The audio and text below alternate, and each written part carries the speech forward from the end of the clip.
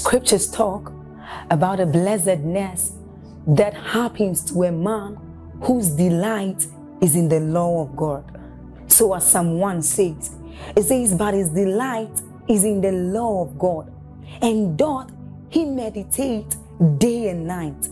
He says that that man is like a tree planted by the rivers of water, whose leaves do not wither, and who bears fruit in every season.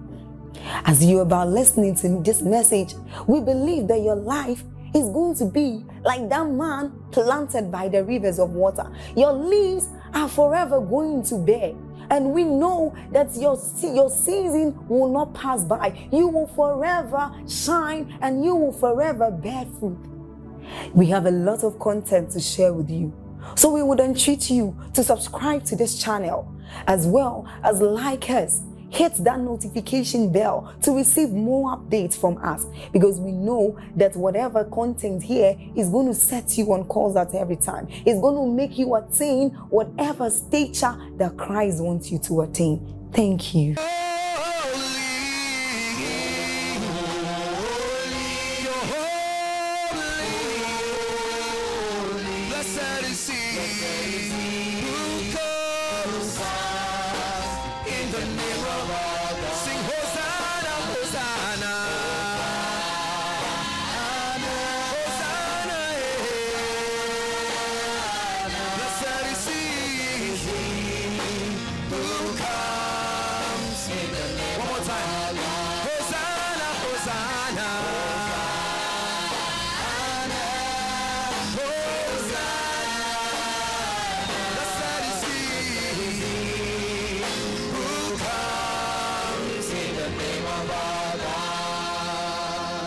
Blessed is he who comes in the name. Can we try it now, the whole congregation? Holy, can you sing it? Holy,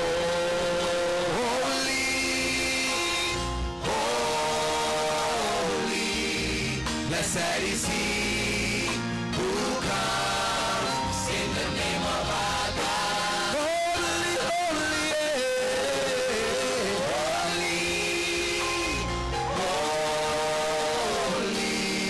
blessed is he who comes in the name of our God. Hosanna, Hosanna, Hosanna, Hosanna, yeah. Blessed is he who comes in the name. Hosanna, Hosanna, Hosanna,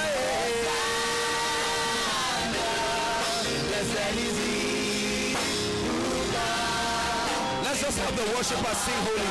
Just the worshipers, help me worship us. Holy,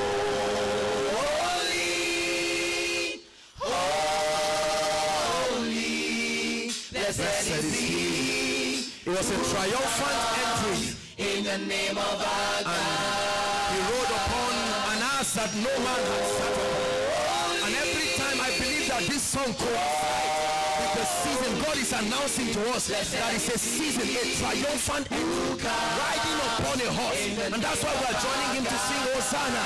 We're saying Hosanna, Hosanna. Blessed is he who comes in the name. Blessed is he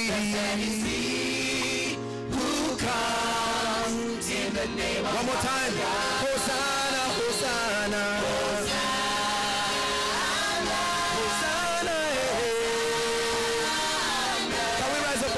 Just sing it one more time. Holy, holy now. Come on, let's raise up our voices and sing. Holy, holy, holy, holy. Blessed is he who comes in the name of our Lord. Sing holy, holy, holy. You are blessed is he who comes in the name of our God. Sing Hosanna, Hosanna, Hosanna, Hosanna, hey. Blessed is he who comes in the name of our God. Hosanna,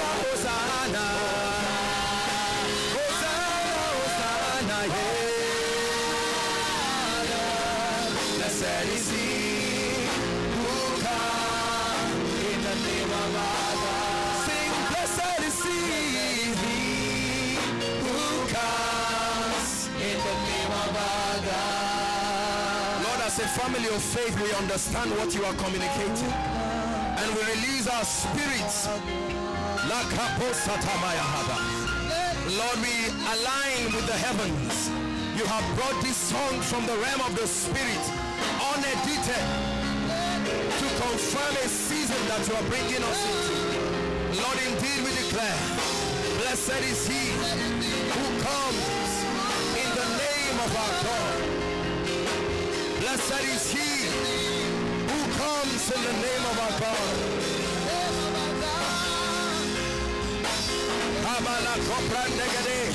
In 1 minute, just say, Lord, I receive, I connect my spirit with the revelation of this song. A triumphant entry into our destinies, into the new levels of grace, new levels of his spirit. Oh, let it be done on earth as it is in the heavens. Hallelujah. Blessed be the name of the Lord. Lord, we hear your voice and we yield our spirits. Like Samuel before the ark, we declare, speak, for we are listening. We have ears to hear that which you communicate unto us in the secret. Lord, we are ready to declare it as ambassadors upon the mountaintop. We open up our spirits for this season of triumphant entry. Hallelujah. Hallelujah. You see, friends, let me tell you something. The Bible says the secrets of the Lord are with them that fear him, and he will show them his covenants. When you make God's ways your way, he will communicate to you the things of the spirit, so that you will align yourself in this realm with what is happening in the spirit. That's the secret of success. That's the secret of increase. That's the secret of impact. That it be done on earth as it is in the heavens. Until you understand the operation of the heavens, you have no right to do anything on the earth. And it's our job here at Koinonia to listen. Habakkuk chapter 2 says, I will stand upon the watch, my watch, and set myself upon the tower, and I will see what the Lord will say. Bible says, what I show you in the secret, declare thou on the mountaintop. And it's our job to rest our ears on the heart of the Father to hear what he's communicating for every season. God is preparing us, training us, fashioning us by his spirit to make us relevant even in this time and in this season. And hear me, friends, if you found your way into this place, I'd like you to know that God brought you by his spirit to build, to equip, to empower you. He said, rule thou in the midst of thy enemies. It takes understanding. He said he made many lights, but he made two great lights. One light to rule in the day, and another light to rule in the night. If you don't have that light, you cannot rule in the day, and you cannot rule in the night. There is a dimension of light that grants you access even in the night, so that you rule. And God is communicating these lights and these truths unto us. And Father, we thank you. It's a privilege and we respect it. We don't just believe in you, we respect you.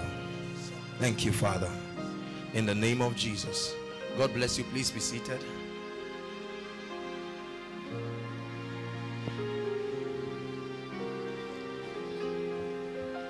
We began a series last week on the kingdom. Hallelujah. How many of us were blessed last week? Praise God. We began to establish. Please take out your pen, your writing materials. It's a teaching, so as much as possible, whenever you're coming for a meeting like this, come with your writing materials. God is teaching and building us. There's only so much your mind can at a time. Blessed be the name of the Lord. And so I began a teaching last week, and I began to explain to us the concept of the kingdom, how that the word kingdom comes from two words. It means the domain of the king. Hallelujah. How many of us still remember that? And we began to explain how that in the system of God, the kingdom of God is everywhere the influence and the authority, the rulership, the dominion of the king is exercised, is permitted to find expression. Hallelujah. And we began to talk about the concept of a colony and a motherland. How many of you remember that? We began to explain how that a colony is a replica of a mother kingdom, and that every time a colony is created, it is created either by conquest. You fight and gain access to that colony, or you find a virgin land and occupy it. Hallelujah. A colony is meant to be an extension of the mother kingdom. And I did tell us that in a kingdom system, everything around a kingdom system revolves around the king. Hallelujah. In a democracy, we have people living for themselves. For instance, in America, you can decide to walk up naked. I can decide to walk naked tomorrow. And when people say, Josh, are you okay? I say, what is your business? We are in a democracy. But in a kingdom system, everyone lives for the king. Hallelujah. If at any point you were found doing anything that was contrary to the counsel of the king, you were termed a rebel. Hallelujah.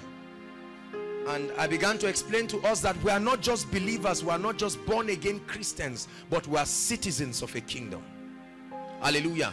And that means we owe our loyalty and allegiance not just to our Savior, not just to our Lord, but to our King. Many know him as Savior, many know him as Lord, but few know him as King.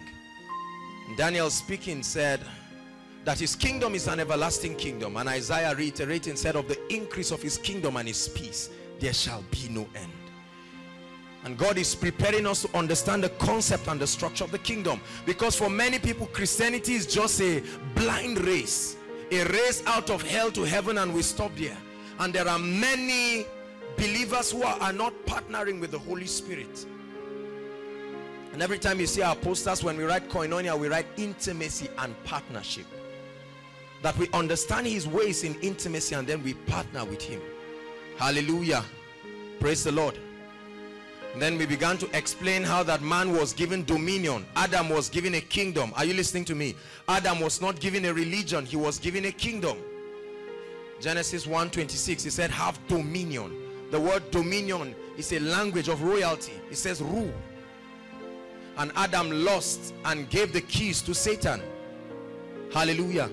And I did tell us that the entire Bible can be summarized thus: the king has a kingdom, and out of his love desires to extend his rule and leadership and influence through citizens in the colony of his kingdom called earth. Hallelujah. And for a period of time, man walked in the council of the kingdom. He sent his governor. The governor of the kingdom is the Spirit of God. I told us the concept of the governor, that the governor is sent by the mother kingdom to bring the citizens of the colony to alignment with the values, the culture, the principles of the mother kingdom. That's the primary assignment of the governor. He's a representative of the king. Hallelujah. And then he begins to educate and reorient the citizens of that strange land, and he begins to cause them to conform with the culture and the character of the king. And there are certain benefits when they assume position as kingdom citizens. Every kingdom has systems, has an economic system to meet the economic needs of the people, has a political system. Every kingdom has a system for rest, and all of these things. We are going to be discussing it. Hallelujah. There are many believers who do not understand the assignment of a true Christian on the earth. For many of us, we think our assignments are just to win souls and one day fly to heaven, or run away from hell, or get married and have children and grow old and then say, I've contributed my quota to the planet, there's more. Hallelujah. Say after me, I am an ambassador, a representative of the kingdom. Hallelujah. And so from Genesis chapter 3 until Matthew chapter 1, the coming of Jesus, it was the kingdom lost. You can summarize everything. The kingdom was lost. Hallelujah. It was not God's original design for the nation of Israel to have kings. He desired their king. It's out of their strong heart, and they were a stiff-necked people. Hallelujah. And so he told Samuel to go and anoint Saul, and then David and all the kings that followed. It was an attempt to preserve the structure of kingdom, so that when Jesus came into the scene, it would not be a strange thing. Hallelujah. So the nation of Israel understood the concept of kingdom. And then Jesus showed up. John 1:1, in the beginning was the Word, and the Word was with God, and the Word was God. Hallelujah. And when Jesus stepped upon the planet, he began to speak about the kingdom. Hallelujah. Started talking about the kingdom. The kingdom of heaven is like unto this. The kingdom of God is like unto this. He began to liken the kingdom to many things. And all through his work on earth, he was bringing people into an understanding of the structure of his kingdom. When he showed love, it was a manifestation of the love of the Father. When he worked miracles, signs and wonders, it was a demonstration of the superiority of his kingdom. And then he began to introduce the disciples to the governor. In chapter 15 and 16, he began to speak to them about one he called the Paracletus, the comforter, the standby, the advocate, the helper, the strengthener, the guide, the Holy Spirit. Hallelujah. And I did tell us that Jesus, for our sake, he came to restore the kingdom. Hear me. The primary purpose of Jesus was not to come and take us to heaven. Don't stone me yet. It's a teaching. Hallelujah. The primary purpose of Jesus was to restore the kingdom. To restore the kingdom. That's why Revelation chapter 5 verse 10 says, we have been made unto our God a kingdom of priests, and we shall rule in this life, in this earth. Hallelujah. And Jesus began to suffer as an exchange. All that he was doing was in exchange to restore the kingdom. He was beaten. We explained briefly the passion of the Christ, how that he went through everything he went through to restore the kingdom. Hallelujah. Then he said, I will give you the keys of the kingdom. He said, whatever you bind on earth is what would have been bound in heaven, and whatsoever you lose on earth is what would have been loose in heaven. He gave us the keys of the kingdom. Revelations chapter 1 says, I am he that was dead and now is alive, and I hold the keys. Hallelujah. And so the entire scope of Matthew to John was the redemption, as we call it, but then it was the restoration of the kingdom. Are you following me now? From Acts chapter 1 down onto Jude is a manifestation of kings, a manifestation of those who have now embraced the kingdom. And now the Bible begins to give us the historical work of these people who have embraced the kingdom and the advancement of the kingdom. And then Paul begins to write in his epistles, teaching us the precepts of the kingdom life. Talked about several issues that governed the Holy Spirit, our ministry in church, leadership, marriage, and all kinds of things within the context of the kingdom. And then the Bible ends in the book of Revelation by giving us an entire scope of the king. The entire book of Revelation is a prophetic book that reveals Christ from chapter 1 to chapter 22. Hallelujah. And then the Bible beautifully ends in chapter 22 with the beginning of a new age. Lets us know that death, hell, and the grave were at that time casted into the lake of fire. And then the king comes back to a new earth. For those of you who are looking forward to running to heaven, we're not staying very long there. We're coming back to a beautiful city where he will be King of kings and Lord of lords, and we will reign and rule with him. And that begins a new age. The word eternity doesn't mean an endless span of time. It means a summation of different ages. Are you following me now? Right now we're in what we call the church age. After the church age, there are certain ages, a judgment and tribulation and all of that. By the way, let me encourage you that when the tribulation starts, we will not be here on the earth. That's a great message of comfort for many of you who have watched all kinds of scary films. I'll tell you two reasons. Number one, the Bible says the light shines in the darkness and the darkness cannot comprehend it. The church represents the light of the kingdom here on earth. Darkness cannot manifest until light gives way. Hallelujah. Thank you, Jesus. Let's continue. Revelations chapter 11. Lord, let your word be strong in our hearts. God is reorienting us so that we understand that Christianity is a kingdom system. It's not just a religion like many others. Are you listening to me? Many of us think, okay, it's just a religion, and then one day something will happen, I will die. No. And to equip us to be relevant. Revelations 11 verse 15. If you are there, say amen. And the seventh angel sounded, and there were great voices in heaven saying, the kingdom, some versions add S, the kingdom of this world is become the kingdom of our Lord and of his Christ, and he shall reign forever and ever. Interesting scripture. It says the seventh angel. Is it possible to get this on amplified? The seventh angel, okay. I like the rendition in amplified. The seventh angel sounded, and there were great voices in heaven saying, the kingdom, the systems of this world. The word world here is the Greek word cosmos, the social system of the world. It said the kingdoms of this world are become the kingdoms of our God and of his Christ, and he shall reign forever and ever. Tonight we'll be continuing in this series. We have a lot to cover. Wherever we can stop, let your heart be open. Hallelujah. I'll be talking on kingdom advancement. It's a continuation of the series, kingdom advancement, advancing the frontiers of the kingdom. We stopped last week by helping us understand that Jesus came to restore the kingdom. Say after me, Jesus Christ came to restore the kingdom, and he did restore the kingdom.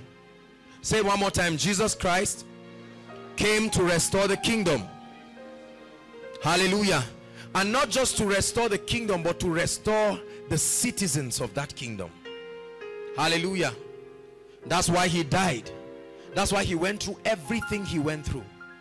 Jesus Christ bled and he cried, he wept, was beaten by cruel and wicked people. He went through all of these things to restore the kingdom life unto us. Hallelujah. And the next step, when you now understand that the kingdom has been restored, the next step is to receive the kingdom. Hallelujah. Say after me, the next step is to receive the kingdom. How do you receive the kingdom? By embracing the king of that kingdom. Hallelujah. That's what we call being born again. Hallelujah. Being born again is simply coming to a point where you experientially accept the message of the king, and you allow yourself to now subscribe to the government of that kingdom. So when we talk about the new birth experience, or what we call born again, we're not just talking about some ambiguous thing. We're talking about agreeing to come under the governing authority of that king, so that you become a true citizen of that kingdom. Hallelujah. That's why you come up and say, Lord Jesus, I believe you died for me. I believe you rose again for me. And you say, I declare that you are Lord of my life. Hallelujah. Lord of my life. You are the king. I choose to submit to your governing authority, thereby becoming a bona fide citizen of your kingdom. And every time you make that decision, as a proof, he sends the governor of the kingdom into your life. It is such that the governor of the kingdom doesn't just live around us and walk with us, but he can live in us. Hallelujah. The Holy Spirit living in you is proof that you have been accepted as the citizen of that kingdom. Hallelujah. Hallelujah. Are you following me now? Very, very important. So you receive the kingdom. You embrace the king and his lordship and authority over your life. Because hitherto, by reason of the fallen nature, all of us by default submitted in Adam to the governing authority of Satan. Hallelujah. That's why the Bible makes us to understand that we have been translated from the kingdom. So it is a kingdom. the kingdom of darkness into another kingdom. He calls it the kingdom of God's dear son. So when you get born again, that's what happens in the realm of the spirit. A translation from the kingdom of darkness into the kingdom of God's dear son. And the moment that happens to you, the governor of the kingdom is sent into your life. Hallelujah. As an unbeliever, the Holy Spirit, who is the governor of this kingdom, has a primary ministry of convicting you of sin, of righteousness, and of judgment. John chapter 16 tells us, he said, when he, the Spirit of truth, is come, he will convict you of sin, of righteousness, and of judgment. When you now become or enter, listen, let me tell you something, friends. Getting born again is not all, it's just the beginning. Are you following me now? There are so many believers who think that all there is to the Christian life, or the kingdom life, I love to call it, is just to get born again. And so we get born again. There are so many people that get born again, and we leave them at the gates of the kingdom. They don't know what else to do. And they come and say, okay, so now what am I supposed to do? And we say, well, keep praying, fast once in a while, read your Bible, and hope that one day the trumpet will blow. And the people cannot understand. After 6 months, they are caught up with boredom, and they cannot understand what kind of system this is. Hallelujah. And they come and they say, well, I've been born again. I say, who has not been born again? Let's continue being born again. Just remain born again. Hallelujah. But there's more to the kingdom life than just getting born again. Hallelujah. Your being born again is only the entrance to the kingdom. Say after me, the entrance to the kingdom. It's like when you get born again, you are given your admission letter into the kingdom. Hallelujah. And the moment you get born again, there are two things you get familiar with. Number one is the constitution of the kingdom, what we call the Bible. The Bible is the constitution of the kingdom, inspired by the governor himself on behalf of the king. Hallelujah. Brought to teach and to train the citizens of the kingdom, to give them the mindset of the priorities, the culture, the value, the nature. Hallelujah. In this constitution, you get to understand the character of your king. You get to understand his desire, his project, his agenda. That's what the Bible is all about. The Bible is not just a book for deliverance. It's a book that gives you an orientation about the king and his life and his character. Hallelujah.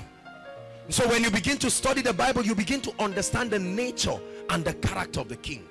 You understand that this is how he operates. We begin to understand that our king is a king of love, that the law of the kingdom we live in is the law of love. Are you following me now? We begin to understand these things, and then we also begin to enjoy the ministry of the governor, the one we call the Holy Spirit. The Bible says that when he, the Spirit of truth, is come, it said he will guide you into all truth. He will begin to expound to you the ways of the kingdom, communicating unto you the values of the kingdom. Hallelujah. He will first and foremost work on your mindset. Say after me, mindset. When he works upon your mindset, you come to a point of alignment to the ways and the patterns of the kingdom. At first, you will go through a lot of conflict. The Bible makes us to understand in Galatians chapter 5 from verse 16. It tells us to walk in the spirit, so that we will not gratify the desires of the flesh. It said, for the spirit lusted after the flesh, and the flesh after the spirit, and both of them are consistently in conflict, because they represent the manifestation of two kingdoms. Are you following me now? And so when God begins to introduce you to his system, it's usually challenging at first. Why? Because it will mean you laying down your ideology and your mindset. Are you following me now? The world system is built upon greed and fear and terror and all of these things. And hitherto our lives have been bounded by fear and greed and selfishness. But when you come into the kingdom system, the governor of the kingdom through the constitution begins to explain to you the modus operandi of the kingdom. Then you begin to see in the constitution of the kingdom that there is he that scattereth and yet increaseth. There is he that withholdeth more than his meat and tends to poverty, and is antagonistic to the ways of the world. Hallelujah. And the king is such a loving king that he does not force you to do anything. He allows your will to come into play. So you can choose how far you truly will become the citizen of the kingdom and to represent him. And it is given unto the governor to empower as many obedient citizens so that they can prove to the world that they are true citizens of the kingdom. That's what we call the anointing. The anointing is God's authorization upon your life, validating that you are a true citizen of the kingdom. Hallelujah. Praise God. And so we receive the kingdom by embracing the king. When you get born again, you receive the kingdom into your life, into your heart. You receive the governor of the kingdom, the one who represents the parliament of heaven here on earth. So earth is a colony of heaven, and according to God's design and desire, he wants that it will happen here in the earth as it is in the heavens. And so it's the primary responsibility of the governor to search the mind of the Father and find out what it is and to communicate it to the citizens of that kingdom. Are you getting blessed? It's a total paradigm shift from what is being taught in church. And let me tell you something. Everything you ever have and everything you ever become, if it does not have its bearing around the kingdom, it will kill you. That's why we have a lot of rich people who are liabilities to the kingdom, because they do not understand the message and the character of the king. Are you following me now? And so you get to meet the governor of the kingdom, the Holy Spirit. And God designed it in such a way that the moment you are born again, your spirit is capable of hearing and recognizing the voice of the governor. He said, my sheep hear my voice. He didn't say they are trying to. My sheep hear my voice. Hallelujah. For many believers, when we get born again, then for those that are Pentecostals, we move a step further. We get filled with the Holy Ghost. Then you fall under the anointing. You just turn and then you get born again. And then many people just stop there. So what is it about praying in tongues and just moving? And then they say, just keep praying. There's a real devil in this kingdom. Just keep praying. And the person says, okay, so I'm praying in tongues. And he's just praying. What is the prayer? To what end? Hallelujah. To what end is our Bible study? To what end is, let me tell you something. If we do not understand our goal and our purpose, our spiritual investments will be a burden. That's why for many people, prayer is a burden. For many people, the study of God's word is a burden, because we don't know to what end. It's like a student reading without knowing what he's going to do. Hallelujah. Every time you read, you understand there is an exam. That goal encourages you to read whether or not you are ready to. Are you following me now? When we understand the agenda of the kingdom and the concept of the king, it gives us the impetus to want to get everything that the king has for us. Hallelujah. I want you to understand that the king has an agenda. Say after me, the king has an agenda.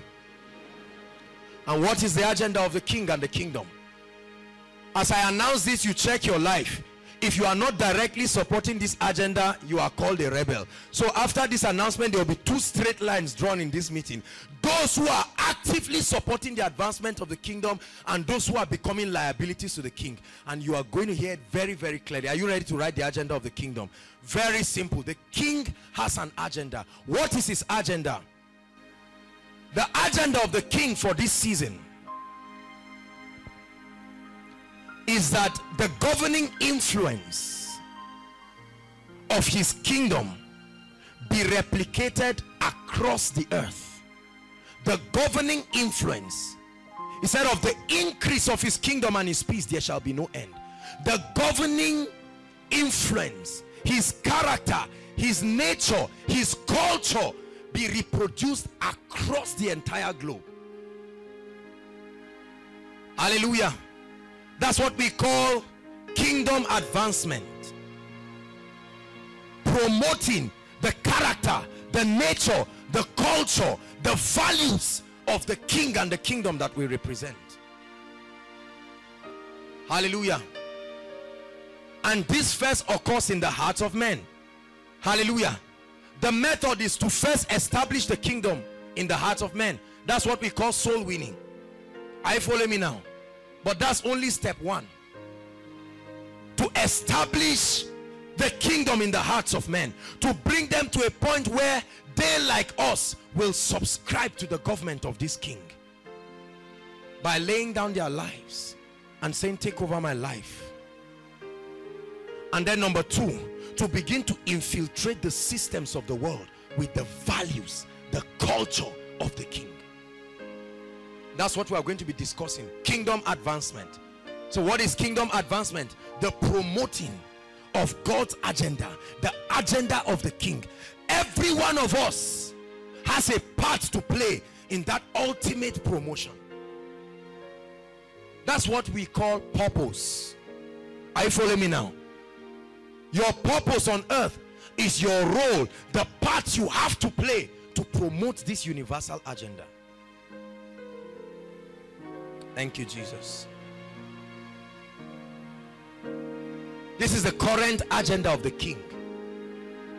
That we partner with the governor of the king, having been taught the values, the culture, the lifestyle. And you see, God cannot send you, the king cannot send you to represent him until he gives you a message, until he schools you. Are you listening to me? You must become a true citizen of the kingdom before you are allowed to go and reproduce that life. That's why when God calls a man, he builds that man, then he sends the man. That's what koinonia is all about. Hallelujah. Right now God is giving us the mindset of his kingdom, helping us to understand his ways, his operation, bringing us into intimacy with the governor of this kingdom, the Holy Spirit. The Holy Spirit is not a Pentecostal phenomenon. Many charismatics and Pentecostals have abused him and reduced him to tongues. He's the governor of the kingdom. It's beyond tongues and prophecy and falling down and standing up. Are you following me now? He's the one who gives us direction. He's the captain, the one who is overseeing the progress of this kingdom advancement. So we have a responsibility to partner with the governor to bring many under the rule of the king. That's what we call soul winning. So soul winning for many people, and unfortunately for many denominations, has just been a strategy to add to membership. Hallelujah. So for many denominations, what we're interested in is not to have many citizens of the kingdom, but to have many members of our churches. So you see someone who is born again, it tells you we are in the same kingdom. You say, no way, no way. If you are not under my denomination, you don't belong to the kingdom. Interesting. That's the nonsense that is going all around. God is not teaching us denomination and dogma. He's teaching us kingdom. Are you following me now? That the most important thing, all of the denominations are only prophetic platforms. Hallelujah.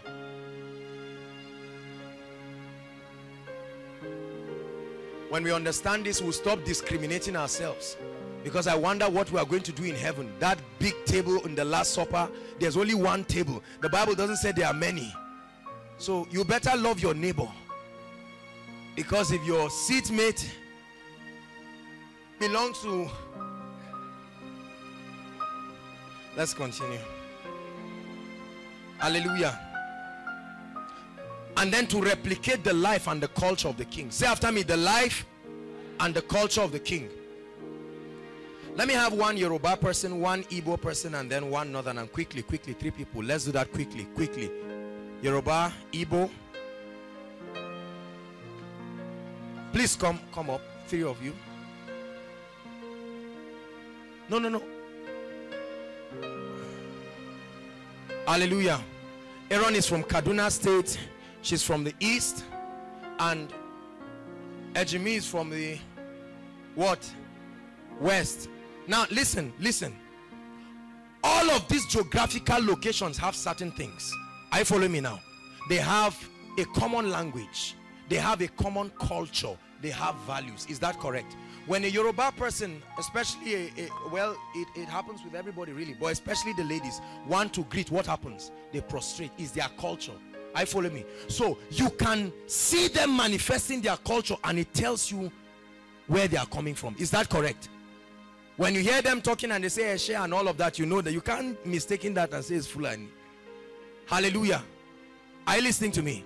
And then for the Igbos, they have, we had a sumptuous meal. It reminds me of a sumptuous meal to the glory of God that we had on Sunday in Pastor William's house. Appreciate them. You don't know what. I appreciate them. Hallelujah.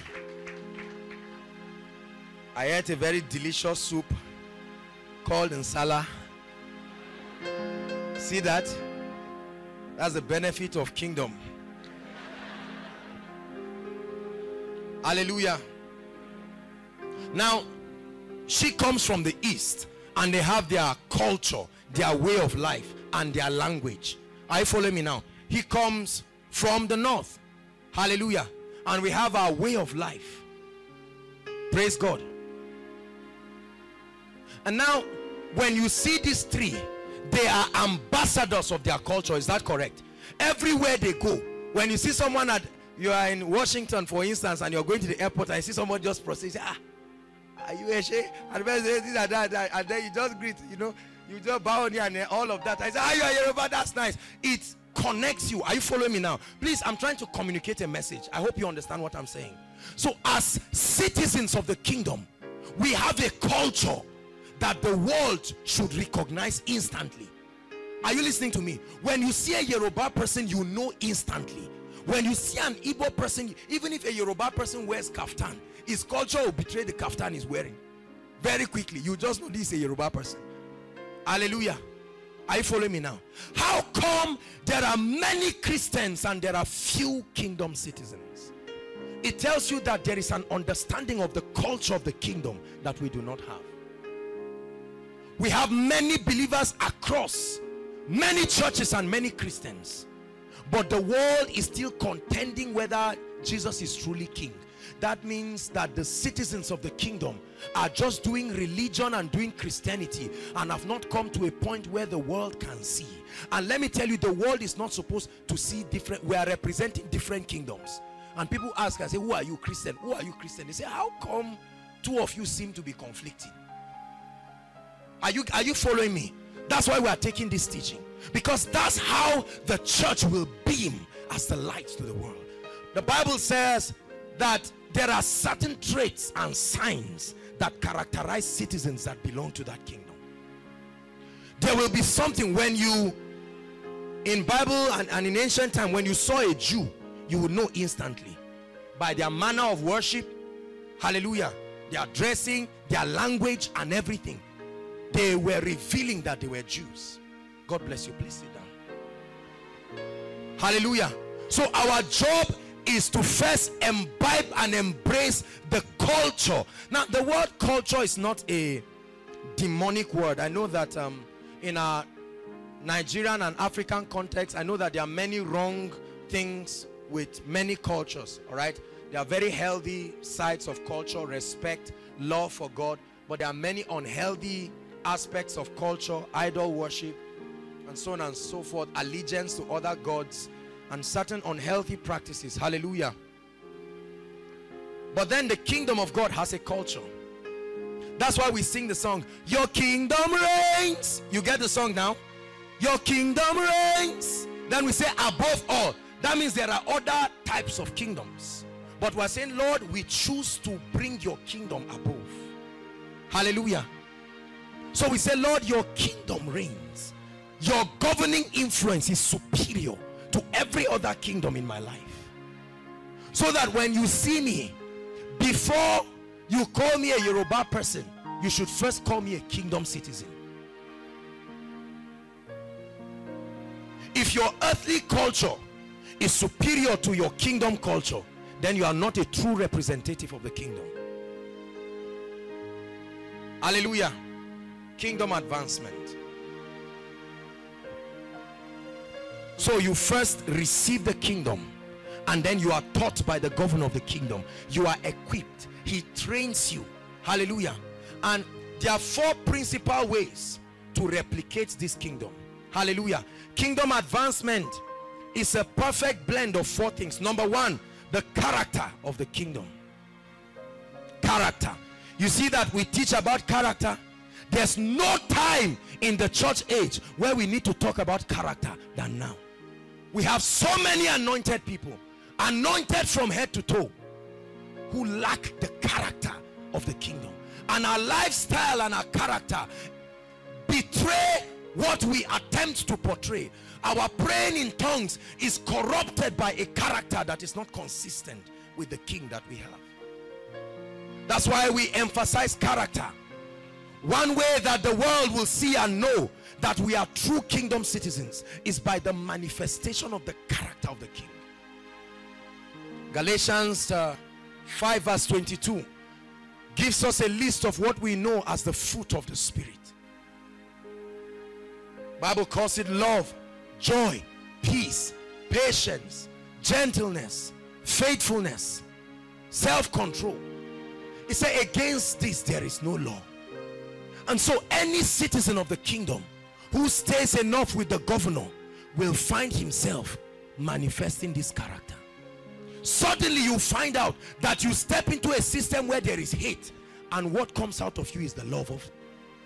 Where there is sadness, I love a beautiful song that says, Lord, make us instruments of your peace. Where there is hatred, let your love increase. Hallelujah. He said, Lord, make us instruments. Are you following me now? So when you step into a place where there is bitterness, you manifest the joy of the Spirit. So when people see you going through the same thing with them, while they are languishing and complaining, they see you laughing and you're just saying, Lord, you are faithful. And they say, I cannot understand. What is this? You just lost a loved one. And instead of you to be insulting God and talking, you say, Lord, I love you. I love you now. And they cannot understand. I love you tomorrow. I love you forever. You just hear a bad report from the doctor. And instead of panicking, you say, no, there's a light in my soul. In spite of all the darkness that surrounds me, and this light that I see only comes alive every time I hear your voice. And people begin to note your life for behaving strange. They say, that's what they saw in Jesus Christ. The moment Jesus walked, they say, who is this? The way he's teaching, his way of life. They saw him with unbelievers, and instead of castigating them, he was showing them love. And they said, what kind of person is this? He began to reveal the superiority and a foreign culture only comes alive every time I hear your voice. Number two, the manifestation of the anointing is one way we advance the kingdom. Because although we are in the world, we are not of the world. The world, cosmos, we call it, the social system.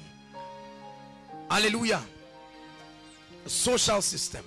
Satan being the god of this world, the Bible calls him in Ephesians chapter 2 verse 2, the prince of the power of the air, the spirit that walketh in the sons of disobedience. That's the characteristic of those who are outside the kingdom: disobedience and rebellion.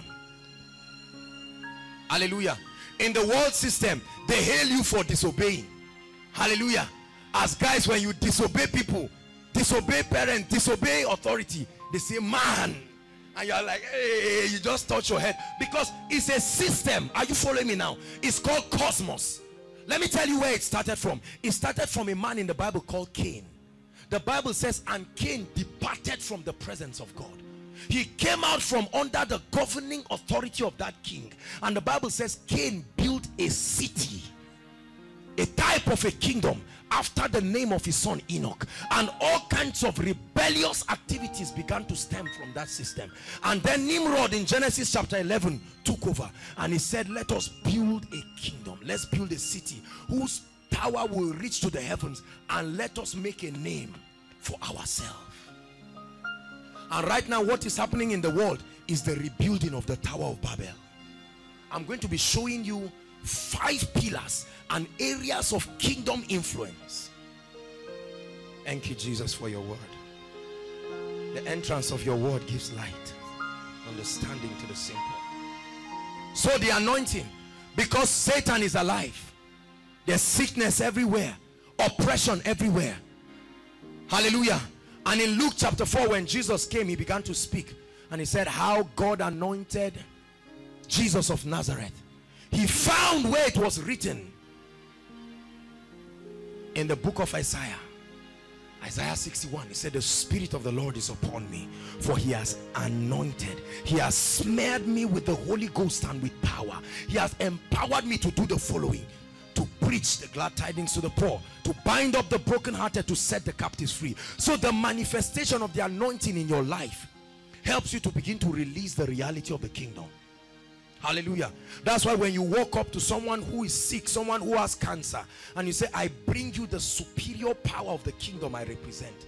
These are two kingdoms standing, and you demonstrate the superiority of your kingdom and say, in the name of the king of my kingdom, I'm standing as touching his authority. I command this foreign cancer, go. The cancer going is proof that your king is truly king. That's why miracles, they are called miracles, signs and wonders. They point somewhere. That's why we hold our miracle services. That's why all of our meetings are power packed. Many of you who have gone on our Facebook, I'm sure you've seen the great testimony that we have, the latest really that we have right now. Very powerful testimony. Hallelujah. About 2 or 3 Fridays ago, a woman, not even a believer, hallelujah, came and she stood outside here. Had cancer, hallelujah. It was acute, and you know, it was breast cancer, and they were going to cut off her breast. From Shika, verified, hallelujah. And she just stood here and saw people and said, what's happening here? And they said, it's koinonia. Just hearing the word like you are hearing, and we're just praying, hallelujah. And she just stood. We're touching the authority of the king, and right there she just said, let God, you know, let God heal us too now. Instantly she was healed. I was with her on Sunday. We don't announce miracles that we don't verify. There are medical reports to this effect, verified. I spoke with her. I don't mean recovery, instant healing and wholeness of cancer. Hallelujah. Hallelujah. Demonstrating the superiority of the king. So the purpose of miracles is not to make a name for the man of God or to make a name for the ministry. All this nonsense that people do. That's why a true servant of God will use miracles as a pointer to reveal the kingdom. Are you seeing that? So if your miracle and your manifestation of the gift of the Spirit and your operation of the anointing are not signs leading men to another who is greater than you, then you are betraying the king and you are termed a rebel. And we have many rebels overseeing many ministries, standing in the place of Christ, not allowing many people to come into the kingdom and not moving themselves. So they have become the Jesuses for many people.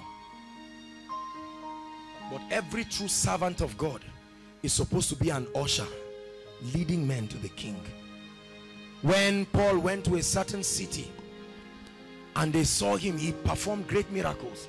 They called them Zeus and Hermes. The Bible says Paul tore his garment and said, we are but ordinary people. John speaking said that I may decrease so that he, my king, will increase. And any true servant of God, any true ambassador of this kingdom must live to promote the king and the king alone. Hallelujah. Are you getting blessed tonight? Number 3, prosperity. The subject of prosperity has been a very, very controversial one for 2 reasons. Number 1, people have tried and tried and tried to get wealth and it has not come. They have tried to use worldly ways to get God's wealth. Hallelujah. And they have been frustrated because it has not come. And so they say, just forget. Anybody you see blessed, especially young people, just know that these people are cutting corners. But that's not true. Hallelujah. Zechariah chapter 1 verse 17a says, cry yet saying, thus saith the Lord, my cities through prosperity shall be spread abroad. That's in your Bible. Cry yet saying, Thus saith the Lord of hosts, my cities through prosperity. So prosperity is a weapon. Listen, many people try to acquire wealth so that they become happy. Many people try to acquire wealth to prove to their parents and loved ones that they are not poor. That's nonsense. Are you listening to me? Hear me. When you understand the agenda of the king, you will know that you really hate the king by becoming poor. Hallelujah. For many of us, our concept of prosperity is to accumulate money and have wealth and have people bow at our feet and lick our leg. The Bible calls such people rich fools. The issue is not the rich. The issue is that the person is a fool. Why a fool? Because they do not understand the purpose of prosperity. The Bible says the prosperity of fools will destroy them. There are many people being destroyed by their prosperity, building a wall around themselves and making money their confidence. He said, woe unto he that puts his strength in a man. Hallelujah. When you want to organize a crusade, we've had the privilege of organizing some crusades over the years, and these crusades we spend money. Are you listening to me? Prosperity is a tool. With all humility, if there's anything you appreciate in this place, it was not gotten by tongues. Are you listening to me? The people outside are comfortable by the grace of God watching in the projector. You are comfortable watching in the projector. You're sitting and there's light. There's the fan blowing you. I hope you know that all of these things have financial implications. Let me tell you something. If you truly love God, you will embrace his economic system to be empowered for the sake of his kingdom. You cannot help the poor by becoming one of them.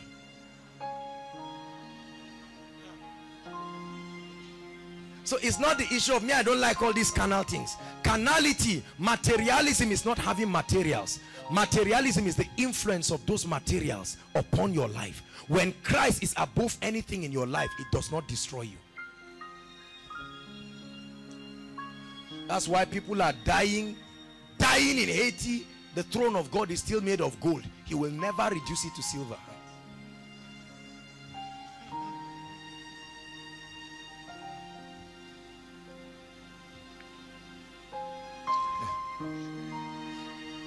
And so you must believe in the wealth of the kingdom. It's a tool to advance the kingdom. Let me tell you something. Do you know how many believers have bowed down to Baal because of money? Statistics tells us that about 90% of divorce cases that we have, even in Nigeria today, are directly or indirectly related to finances. Many of our ladies that sleep around for money, do they sleep with us? How much do we have as young people? Is it not those who have money that come and take them? And we have many church people just dancing in the morning, early in the morning. In the morning I will rise and praise the Lord. And Satan, who is the God of that system, when they finish praying, they come out and they don't have food to eat. And Satan stands and said, I will give you all this if you will just bow. And the people say, we preach in church and say, don't bow. And they say, so what do I do? Say, I don't know, but don't bow. And the man is saying, I must pay the school fees of my children. The Bible says any man that cannot cater for his family is worse than an infidel. And we say, don't be corrupt, don't loot. They say, okay, teach me God's way. We say, forget it, don't loot. And when the man is under pressure, he will sign that document. When the lady is under pressure, she will sign and say, to hell with anything. And then we keep looking and say, the ladies are corrupt, the young people are poor. The Bible says the poor, the rich, it didn't say the rich will rule over the poor.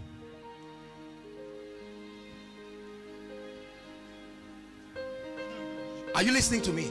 So you better undo this poisonous mindset that Satan has put in believers. As long as we remain in poverty, there are many churches crying and knocking at the gate of government, preaching lies and prophesying lies, seeking favor. Nonsense. Because we do not understand that we are ambassadors of a superior kingdom. For many people, the wealthy people in their church have taken the place of the Holy Spirit, and it's what they want that is being done. What are we saying? Hallelujah. And so because I gave a seed of 30 million naira, I come and tell the pastor, there are some people that hate me. Preach on hatred. The pastor says, yes, Lord. And he comes on stage. He said, I was sleeping by 5 a.m. and the Lord told me, son, stand up.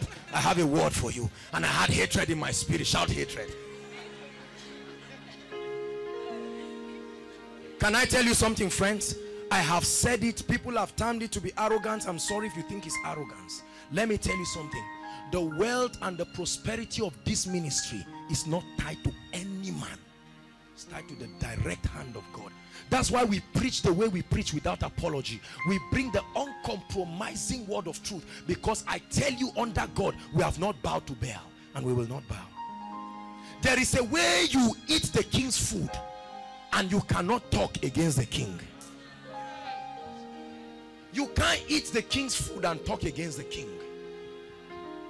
But we are that remnant, that uncompromising generation that will stand and challenge the gods of this system. That's why we are teaching what we are teaching. So prosperity is very important. Number 4, it's a language many people out of their quest for humility have rejected. It's called influence. I want to show you how God designed his kingdom to be advanced. Influence. Look up. Let me do a little experiment. Sweetheart, come. All of you appreciate this lady. I mean a real ovation. For whatever reason, just clap. Keep clapping. Just turn. Keep clapping. Everybody. I mean, clap and shout. Look at them. Wait, hold on. Look at what is happening to her. She's happy and enjoying it, although she cannot understand. This same character or this same attribute is inherent in every one of us, including the religious people. I've not seen anybody that frowns when they clap for him. We all desire influence. For parents, when they call your child, and the first position is, you see the man sometimes trying to package himself, and then he tries to find different ways of accommodating. Come on, am I talking? Help me.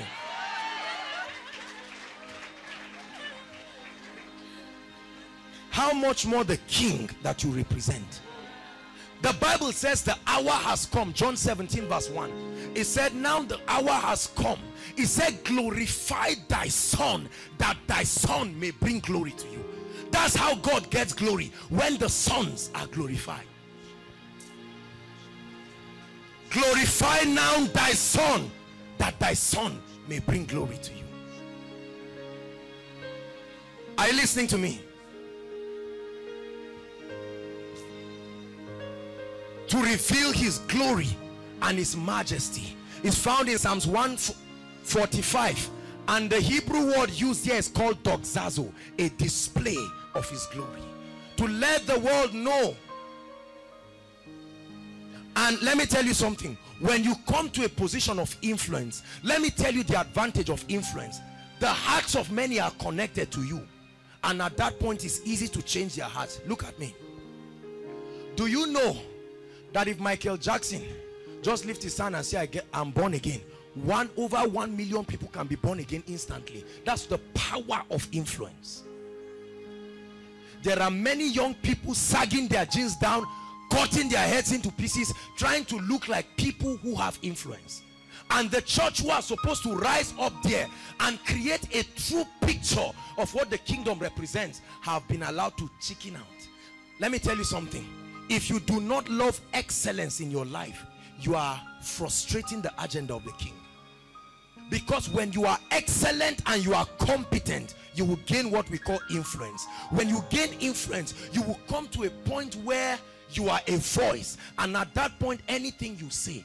When Cecilia Ibru was having her Thanksgiving, the number of unbelievers that came for that Thanksgiving, why? Because they need her. They don't love God like that, but they need her, so they had to come. Hallelujah. And Richard Jaffo preached his life out. He said, now that I have this caliber of people, let me use the opportunity and preach every devil out of them. Let me tell you something. There are certain classes of people that your tongues will never make them come to you. It's your influence. The Bible says, seest thou a man diligent in his business? He said he will not stand before mean men. He will stand before kings. I was watching the Forbes first 100 world's richest people. There's no believer in any of them. About 95% of all of them are members of Freemason, Illuminatis. They are the ones who control the education of our children. They are the ones who control everything. Many of you, you know, many believers just say whatever will be, will be. This world is not our own. We don't love the world. The Bible says, for God so loved the world that you are hating.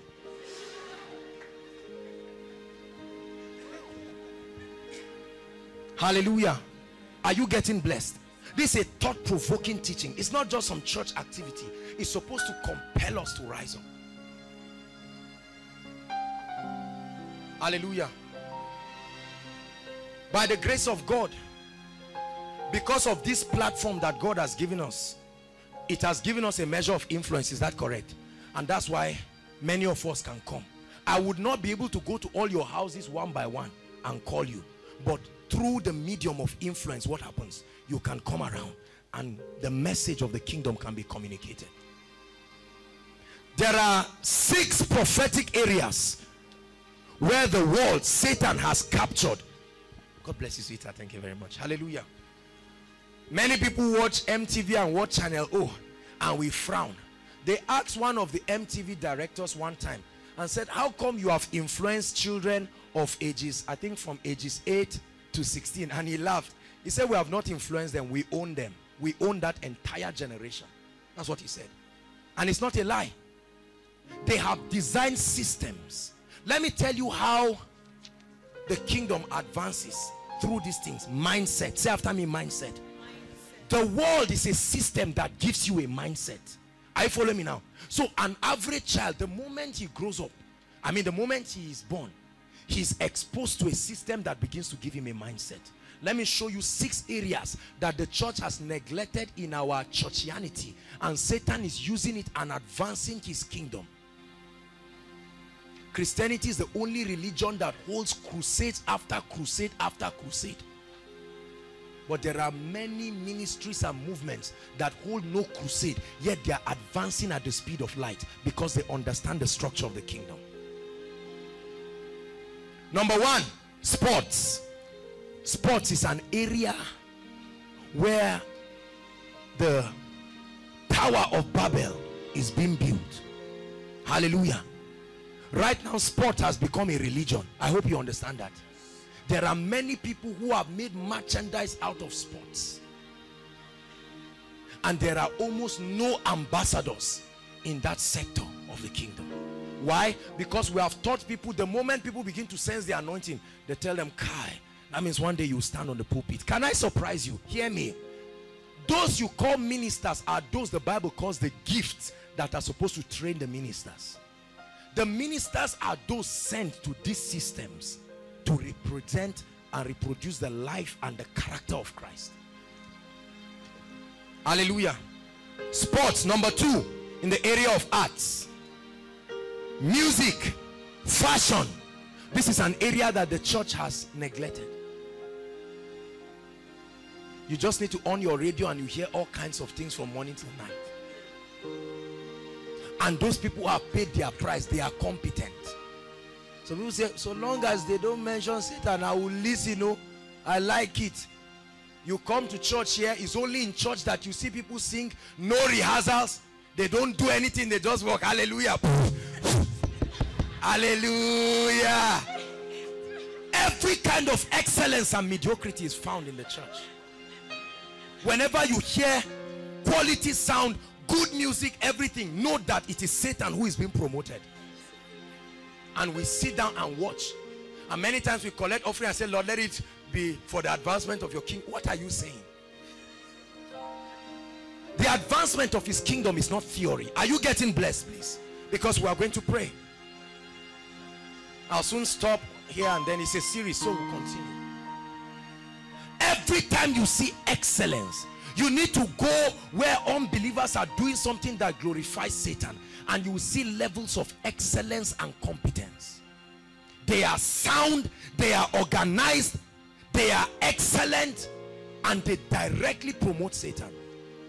But how about things? Mediocrity is the most important thing. The voice doesn't matter, it's just the revelation. I say, whoo, and the keyboardist for 10 minutes is trying to find the key punching, and then he's smiling. You don't provoke yourself. The Bible says, buy the truth. Sell it not. Now somebody say you are called into fashion. Who do you know in fashion? Say me, I don't know anybody. Oh, okay, one person, Versace. These are the systems you want to conquer, and you do not even know them. Those in the world, the sports people, the media people, those at the forefront of music and fashion, day and night they are building themselves. They sign contracts with Satan and they keep investing in themselves. You ask them, where are you going? They keep innovating things because they live for the glory of Satan. But we have many believers who cross our legs and we think God will do everything. And you say, I know one day the top is my portion. You really think so? The top is your portion? How?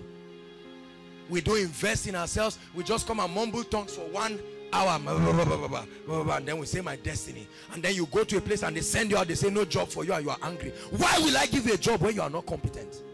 Why should I give you a job when you will make my company lose? Am I provoking somebody?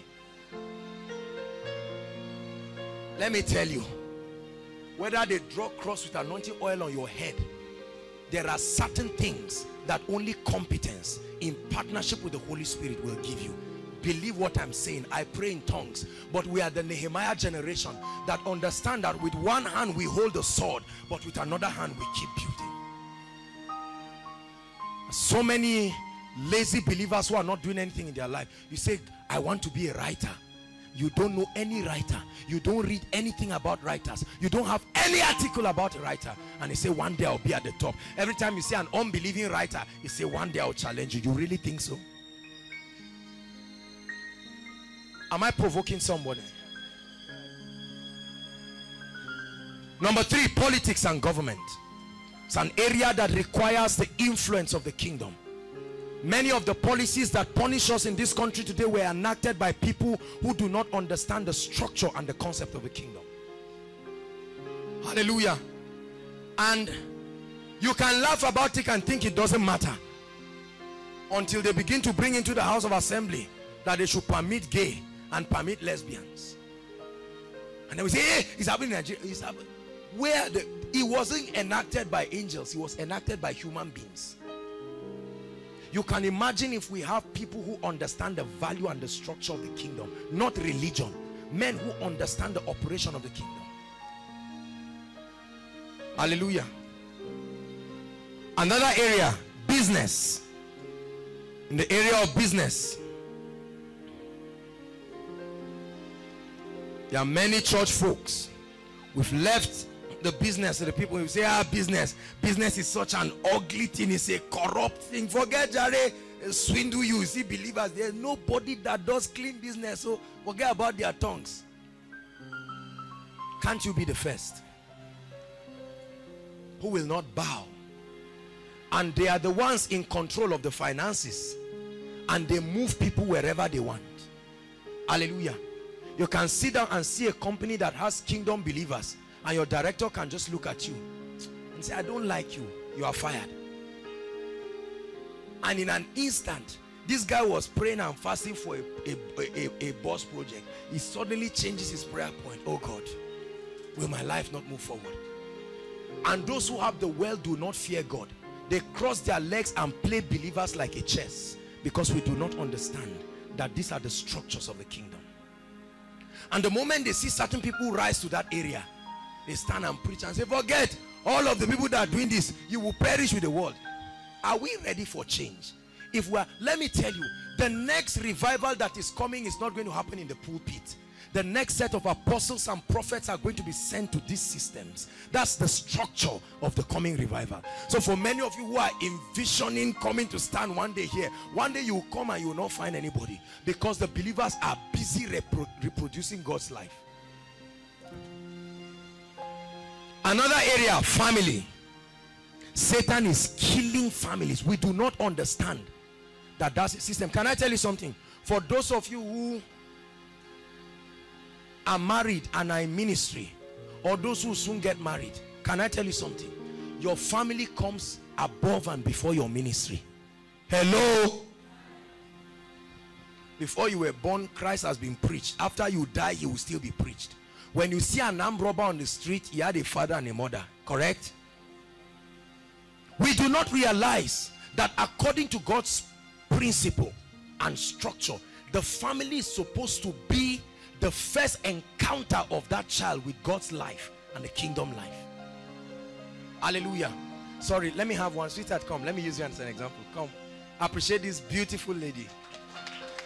Wonderful children of Pastor Williams. Come, sweetheart. Quick, quick, quick, quick, quick. Hallelujah. Now, I've had the opportunity of visiting Pastor Williams' house again and again, and I've seen the kind of love and training. You can imagine these little children at their age. What were you doing? Some of us were far from the gate of the kingdom.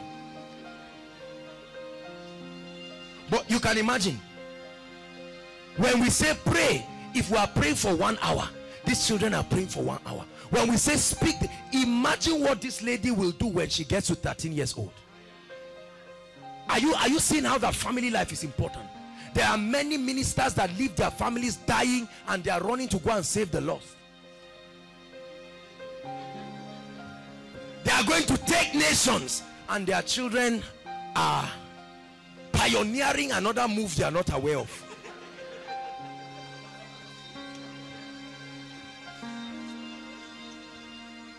Hallelujah. Let me tell you, if you are not ready to train your children in the fear of the Lord, don't get married, don't give birth. Are you listening to me? Very important. And that's one area Satan is perverting the family life like never before. People are losing priorities, and they look at children, and when they say bring this child to church, they look and say, little children like this. But these little children can go and watch pornography at their age on the internet, and no one stops them. The parents pass and see the children, they say, okay, children, say with their little thing. Then one day the child tells you, Mommy, I've been the queen of the coast since 3 years. The queen of the coast. Queen of what? I thought you were young. Hallelujah. Can I tell you something? Let me challenge parents here and prospective parents. The word train up a child does not mean discuss with them. It means make them do it. If I'm going to church, my child is going to follow me. No matter what the argument is, we'll talk later. Hallelujah. Because rebellion, the Bible says foolishness is bound in the heart of the child. The rod of correction does not mean kill your child and say, I will kill you. Bring me belt. Bring me belt. And you beat the child. I will match you. I'm the one who will kill you by myself. Before you kill me, I'll kill you. That's not kingdom training. The Bible doesn't say train up a child in the way you want him to go. There is a pattern that you are not the one who designed it as a parent. You receive it. Manoah said, give us the blueprint of how we will train this child. Hallelujah. Bless this lady. I love you. God bless you, sweetheart. Hallelujah. There are many parents that for your children, the first time they hear I love you is one guy who comes with his baggy jeans and his chain with a gun on it, and then he comes and says, hey, how are you? I love you. And although the lady is really embarrassed by his outlook, she cannot deny that it's a word she has always wanted to hear. And then she says, I hate you, I hate you. And then in the night she flashes him, and then he flashes her back. Then when they're about to sleep between 12 and 1, flash again, or hi. Then the guy calls, yeah, I knew you would call. And later on you find out why a nice church going girl suddenly begins to follow someone and is corrupted. Because a family where there is no love, a family where there is no togetherness, a family where the parents are not humble to say I'm sorry when they need to say I'm sorry, that kind of a family is not a true picture. The first example of God should be seen in a father. The first example of the Holy Spirit should be seen in a mother. The first example of unity should be found in the couples. Hallelujah. To train the children in the fear and the admonition of God. I have a dream that after 20 years of marriage, you come to my house and see us dancing and rejoicing. No rat race, no fighting up and down. I'll forever be chasing after you. That's what you hear us singing. Because all the laws that make for peace and prosperity and joy, we are adhering to it. Are you getting blessed? I'm provoking something. The last area, media. Right now you can just log on and browse pornography for free. It has already been paid. Satan paid people to prove that Jesus is not Lord. He is still paying people. Hallelujah. You just open a nice Christian site with a little clip, 5 minutes, they say pay $50. People say I'm not ready. And then somebody say come and see. I had an encounter with Satan. It's free on YouTube. Watch. Hallelujah. Are you getting blessed? The media. It's just right now that there's a media revolution. God is raising media giants. For some of you, as I mentioned this area, something in your spirit says, are you hearing? Are you hearing? God is telling you, are you hearing? The moment the spirit of prayer began to come on you, sweetheart, you just say, pastor. Who told you it's pastor? Maybe it's media or fashion. Many of us just think ministry is about standing, and you envision when you have a congregation of 5,000 members, and then as you are coming, they just bring water for you and say, daddy, sir. If that is your concept of kingdom advancement, there's need for real repentance tonight. These areas are the areas that the church have left to the world. And can I tell you something?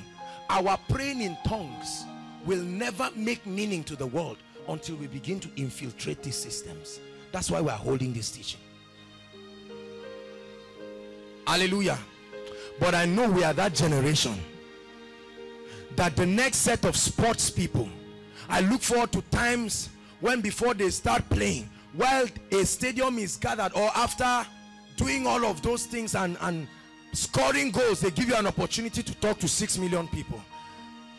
And you tell them, I speak under the authority of the Lord, whose I am and who I serve. That statement alone breaks someone who has been mentoring your life and say, this is my mentor, I'll do anything he's doing.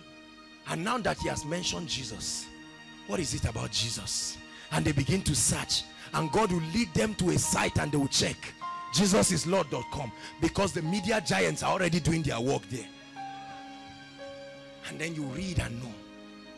Let me tell you, if we depend on only our 50,000 and 500,000 man crusade to get people born again, in the next 100 years we will not affect the world. In 5 minutes the mindset of a generation is changed by an evil program on the TV. 5 minutes. A woman like Oprah Winfrey stands on TV and declares to people that Jesus is not Lord, and in 5 minutes, I was checking her Facebook and she has 6 million followers. 6 million followers on Facebook. Hallelujah. Coca-Cola has 23 million. And I check many churches, 10, 5, 11, 22, 110. 300, 700, and then a few 100,000. Those are the mega ministries. So can you see that Christianity is not a call to laziness, it's a call to service? Are you following me? So after you get born again and you get filled with the Holy Ghost trains you, and then he sends you, and then he begins to call you. He says, oh no, I'm releasing you to the IT industry. Go and challenge the people. Steve Jobs, of blessed memory, he has gone wherever he is. Hallelujah. And all kinds of people. And he says, I'm sending you. Wherever there is darkness, God sends you as the light. And he says, go as the light. And he comes and says, Mr. Yomes, you draw and you do design. I'm sending you to this industry. He comes and says, Aaron, you are an events planner and you do logistics. I'm sending you to that system. He says, sweetheart, I'm sending you to this system. This is representing the head of department doing his, I'm sending you. Reveal my creativity. I'm sending you. And then we come to church and pray in tongues and build ourselves, and the gifts of the church help us and bless us and equip us. After church we come out. That's why I don't believe in a church that holds service 7 times a week. That's nonsense. Don't stone me. If for 7 days in a week you are in church, all the days of your life, you will never affect the system, because the mission field is not in the church. The mission field is outside the church. It says you are the light of the world, not the church. So we come and we are built, we are equipped. On Monday, you are at work in the bank, and someone comes, and while you are signing the check, you see by the Spirit, and you say, sir, you've been having a challenge in your family. And he looks, and then you tell him, I bring you the word of the Lord. I know that you're having a financial problem. Begin to tithe and be serious. Tithing is a principle of the kingdom. And then you just turn his receipt and write your number, or you write a number of a ministry he can go and say, God bless you. The king has found expression. Hallelujah. And then you are an architect, and people come and give you a difficult project, and you sit down and you lock yourself and say, I'm not an ordinary person, Lord, I'm an ambassador. Make way for me. And then God makes the way. And in the night while you are sleeping, the Daniel said, while I slept, the visions of heaven are communicated unto you, and you wake up and you come up with something that will cause the government to call you. The government will say, how did you do it? That's what happened to the 3 Hebrew boys. That's what happened to Daniel, the one we call Belshazzar. He manifested a dimension, and in Babylon they saw and they knew that Christ was the king. It wasn't because he was praying in tongues. It was because he could translate this thing. God sends you into the business world, and you begin to innovate things that alleviate poverty in people's lives. And you come to a point where your life is directly blessing people. At that point, your Christianity is meaningful. Hallelujah. And then you come to a point where you are sitting in your house, and you just decide and say, this week we are going to cook, and call our neighbors, Christians or non-Christians, without discrimination. And you put your beautiful garden, because you have received God's prosperity message, and so you have killed greed too in your life. And so you understand that you are not just trying to do a favor to build yourself an empire, and you bring the people. Hallelujah. Let me share with you a few testimonies to the glory of God.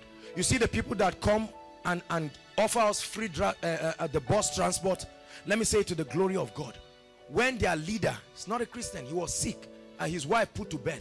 Immediately she put to bed, the protocol department were in Shika. We brought him gifts and we greeted them. That's why we are friends with them today. Are you following me now? They have been able to see. That's why every time they come, although we are praying in tongues, they enjoy what we are doing. They are getting blessed by koinonia, because we have given them room to be employed. Are you following me? That's what we call strategic apostolic reformation. Not just making noise in church, but coming to a point where the world, that as you pray in tongues, because of you, God gives you an idea, and many people are gainfully employed. Even if you are not benefiting so much from it, is putting food on the table of others. You become a principality that the government must come to terms with. There are certain people in this country who have understood this apostolic reformation. Bless God for their lives, building universities that put in the value and the culture of the kingdom. Hallelujah. A man called Billy Graham, all the presidents in America from his time until Barack Obama, they go and pay homage to him. Why? Because he has gained a dimension of influence. Are you listening to me? He really didn't raise wheelchairs. Are you following me now?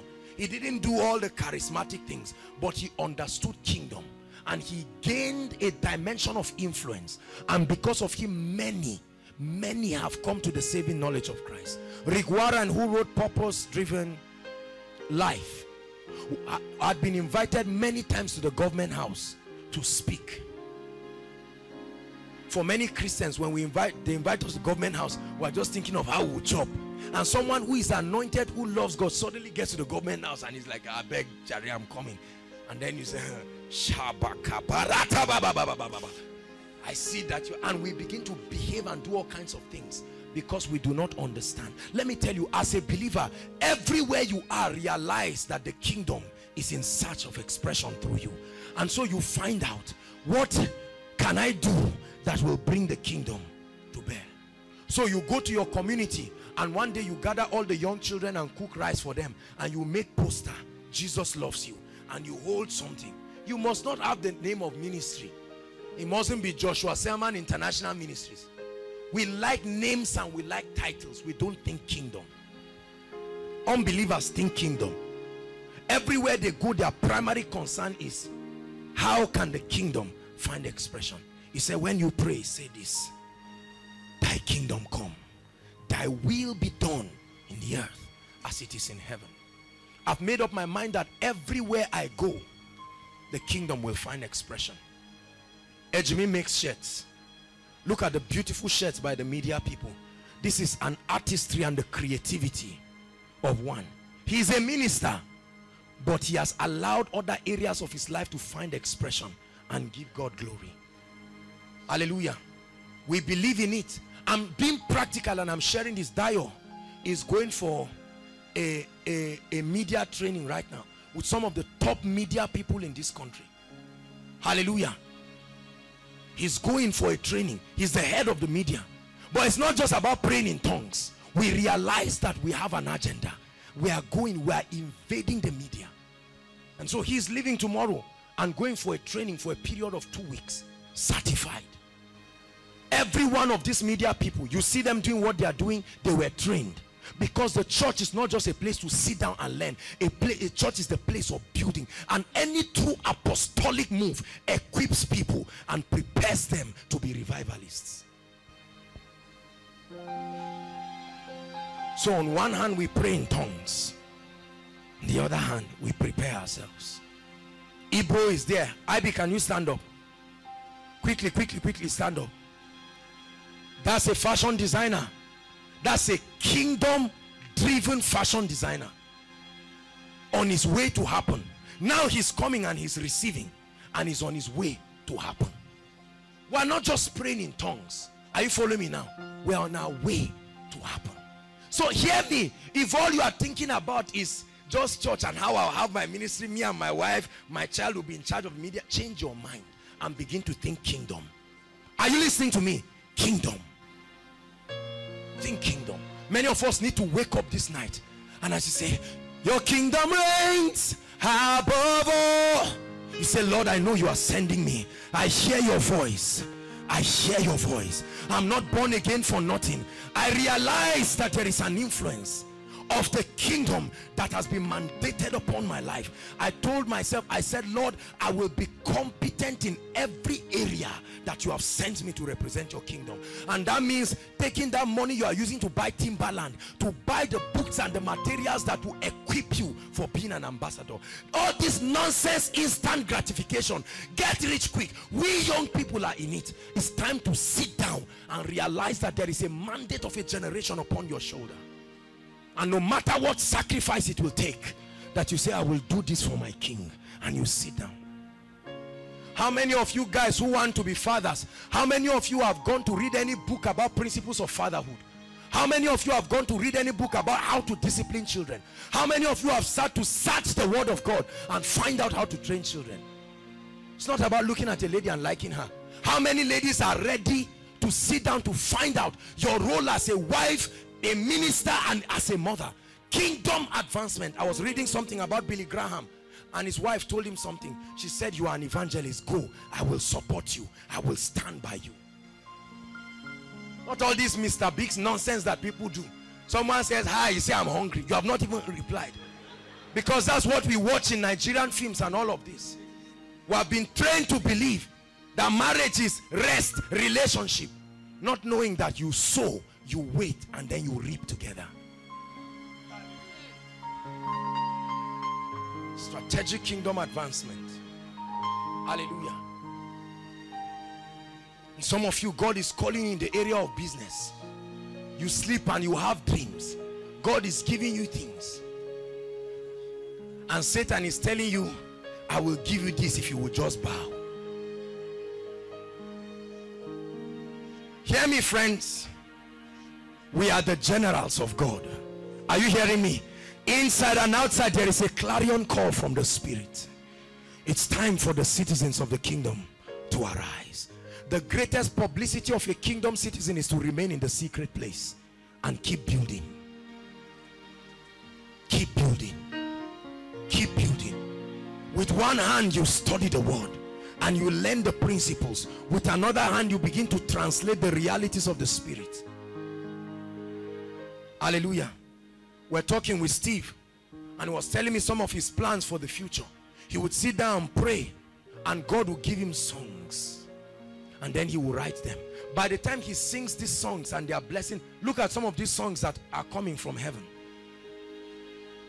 One day God will grant us access, and some of you who have been called to this area of music, we will release these songs to you and you will raise it. I look forward to times when we tune our radio, we'll just hear your kingdom reigns. Bless God for Hillsong. Bless God, I love them with my life. They are real ambassadors of the kingdom. Real ambassadors of the kingdom. They have no apology for exalting the name of God. If I have a company today, you will hold Bible study at least once a week in my company. You are not interested, it's not by force. When poverty canes you because there will be darkness out there, and we will pay in such a way that you cannot reject us. We are going to buy MTV. We are going to buy Channel O. Oh, we will. We will. We will change it to Miracle TV. We are not praying in tongues for nothing, friends. We may not look like it, but let me tell you, it's in you. The Bible says, now are we the sons of God. We are rising. Our parents, like the Eli generation, have done their best, and they are transferring the baton to the Samuels, and we will carry it and represent the kingdom.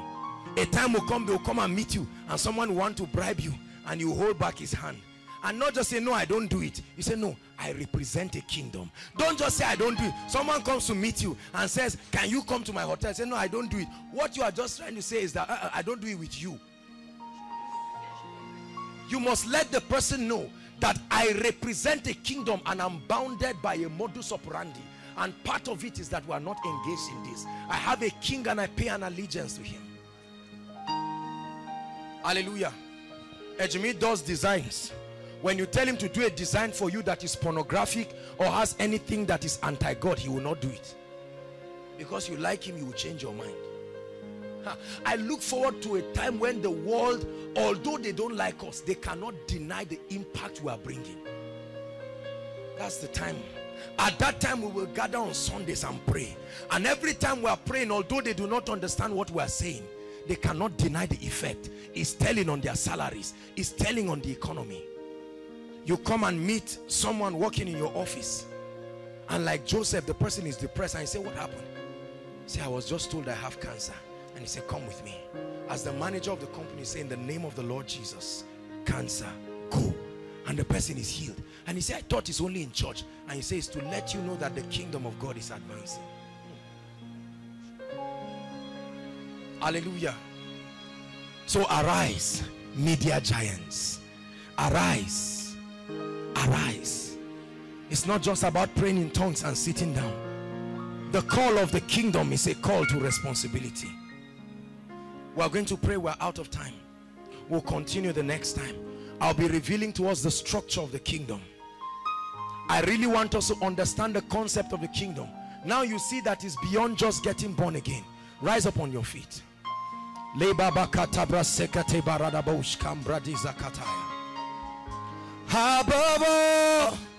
Above all, your kingdom reigns. Your kingdom reigns. Above all, above all, above all, hey, your kingdom reigns. Your kingdom reigns. Your kingdom reigns. Above all.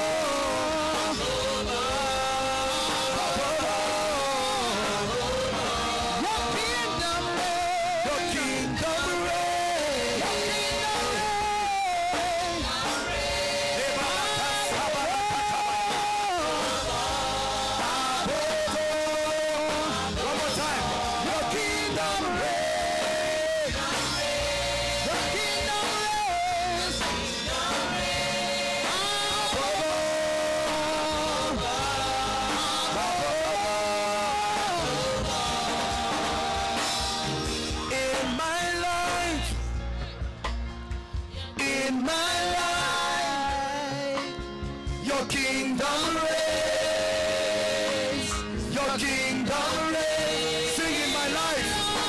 In my life. Come on, prophesy. Ambassadors of the King. Your kingdom reigns. In my life. In my life. In my life. Your kingdom reigns. Your kingdom reigns. One more time. In my life. In my life. In my life. Your kingdom reigns. Your kingdom reigns. Hallelujah. You have a responsibility to directly promote the government of heaven in your class, in your job. You have a responsibility of the increase of his government and his peace. There shall be no end. How much of the king are you representing? How much of his glory are you directly representing? Come on, pray. Pray. Sokoto pakataba. Rente sekeliaba. Rento sopeketebaya. Pray. Your kingdom. Your kingdom. The influence of your kingdom. Your character. Your culture. Your lifestyle. Your ways. In politics. In government. In music. In the media. Family life. Christ must be exalted. Make sure you are praying. We are that generation. It's an apostolic generation. Hallelujah. Hallelujah. We are going to pray. Hear me. Hear me. You're going to pray one prayer and say, Lord, I receive grace to be competent. Hear me. Many of us right now, from this meeting, go and buy books, go and buy DVDs that address the area you know God has called you. Sit down and walk. There's no room for laziness. Generals are not lazy people. Lift up your voice and pray. I will be competent in the media. I will be competent in politics. Go ahead and pray. It's an apostolic reformation.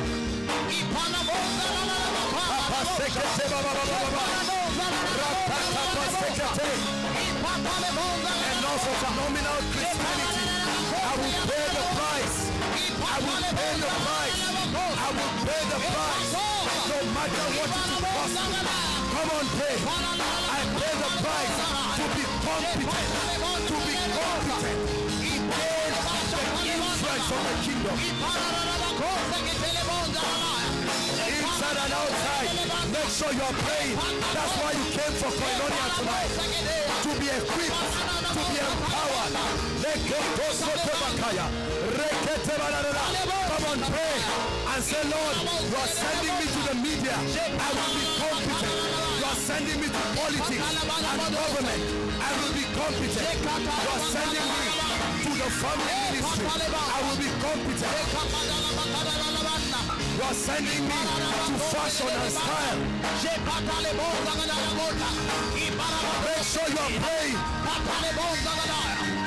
Whether you are a caterer, whether you are an event planner, whether you are a pastor, whether you are a banker, whether you are a politician, we all have the same mandate, the same responsibility.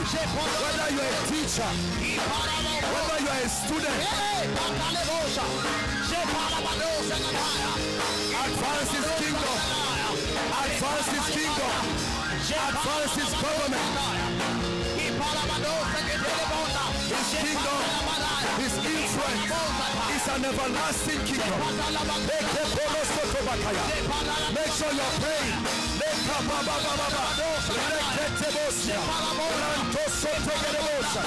In ministry, I receive grace to be competent. In business, I receive grace to be competent. In every area you have called me, I receive grace to be competent for the sake of his majesty, for the sake of the kingdom. My generation will hear my voice. My competence will give me a voice, and I will shout it.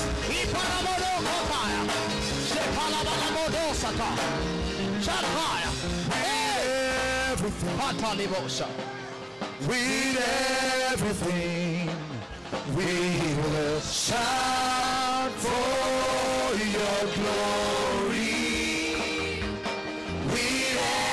With your catering, with your banking, as a lecturer, as a computer mogul, as a business mogul, as an investment tycoon, as a pastor, with everything, we have one agenda.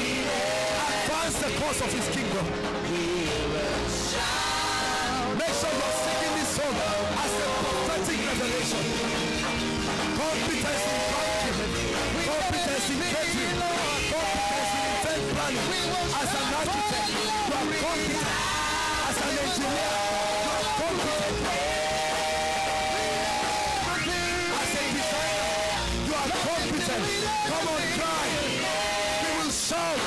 We will shout. We will shout. The nations will know that Jesus is Lord. The nations will know that Jesus is King. The nations will know that He is alive. The nations will know that He rules above all. The nations will know that our God is alive.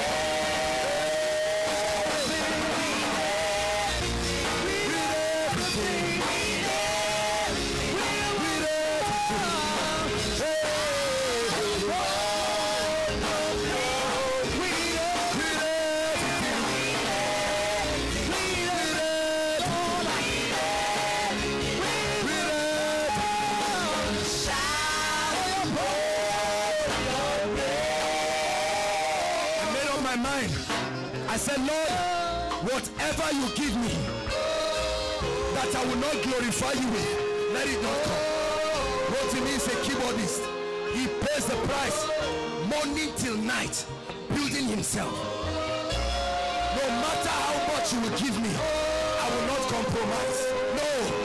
No matter how much you bribe me, I love my king. I am addicted to the king. There's no going back. It's beyond church. It's beyond church. It's beyond church. It's beyond church. It's beyond church. It's beyond church. It's an apostolic reformation. It's an apostolic revolution. We are the winning generation. Having the mindset of the kingdom, the power, the character, the nature, the grace, the anointing, the prosperity, the influence of the kingdom. There's an army rising up. There's an army rising up. There's an army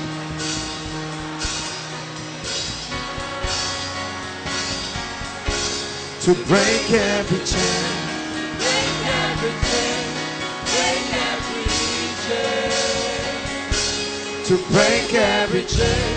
To break every chain, to break every chain. There's an army. There's an army rising up. Rising up. There's an army rising up.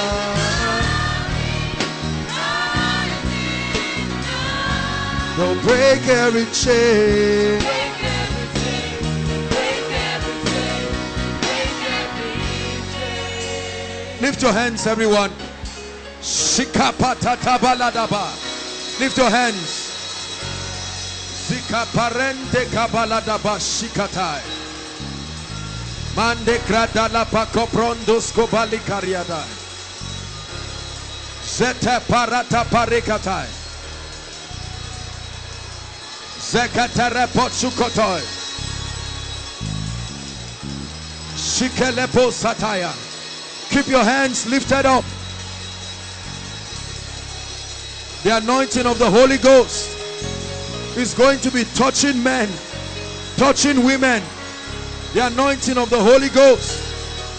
The anointing of the Holy Ghost. From the front to the back. The power of the Holy Ghost. That's what happens when we worship. Yeah, yeah.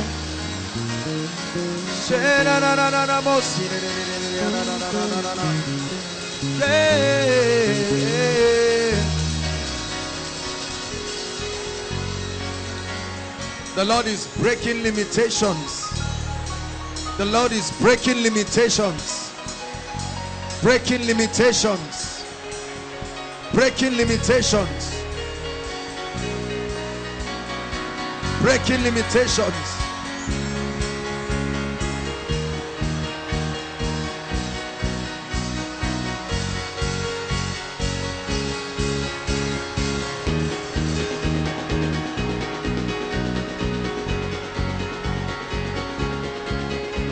Hallelujah. Hallelujah. Hallelujah.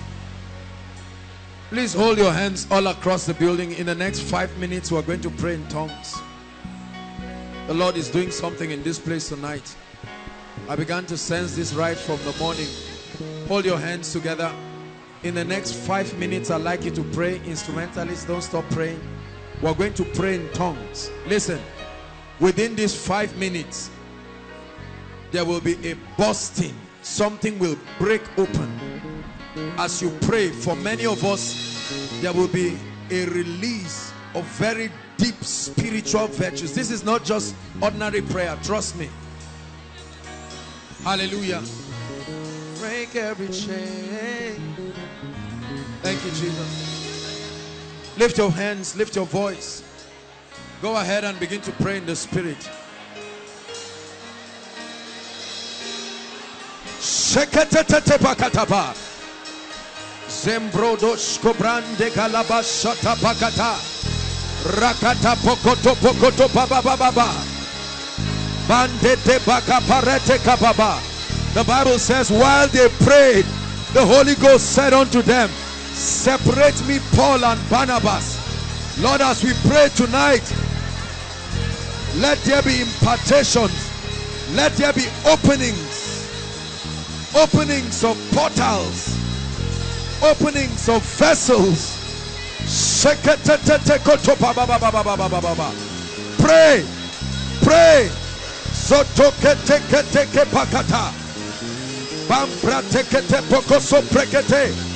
Pray like a priest. Pray like a priest.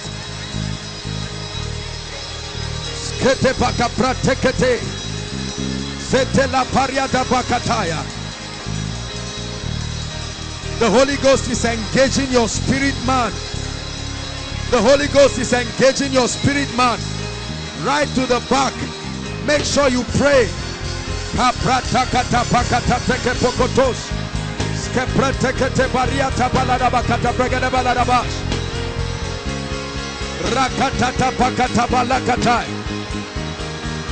Spiritual doors are opening. Spiritual doors are opening. I see spiritual doors opening. Spiritual doors are opening. Access, access, access. Access is being given to men. Access to deep spiritual things. Access. Access is being given to men. Matatata kata palapa. Rakata pokoto pokote baba baba. Monde kele posko sete balabash.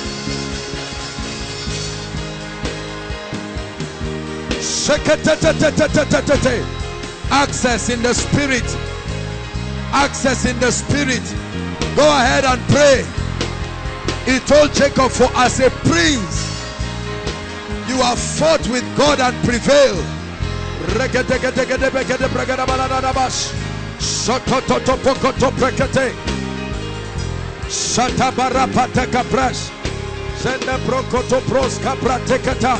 Shatata pakaraba babakata.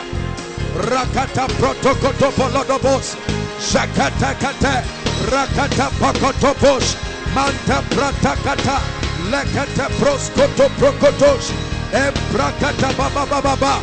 Come on, lift your voice and pray.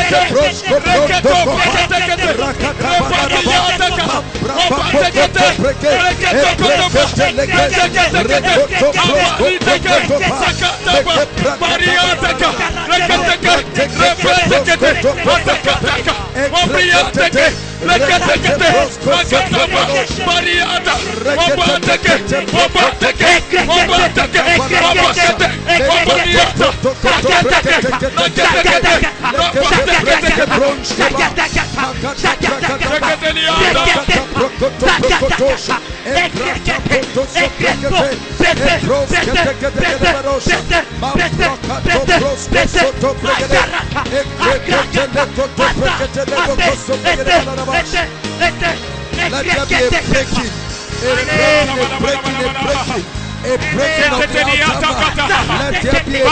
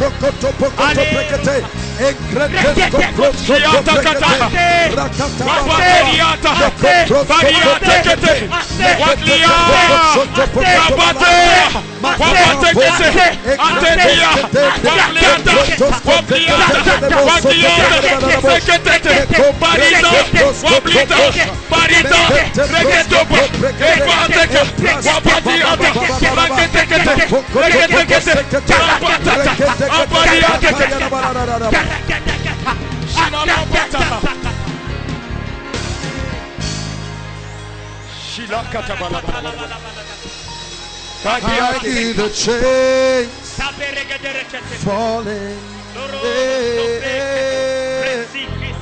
I hear the chains are falling. I hear the chains falling. I hear physical chains. Physical chains. I hear physical chains. Physical chains are falling. Physical chains are falling.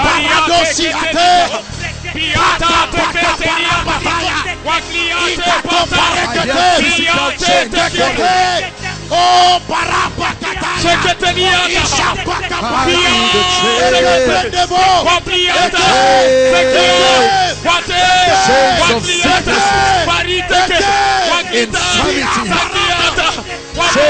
of weakness.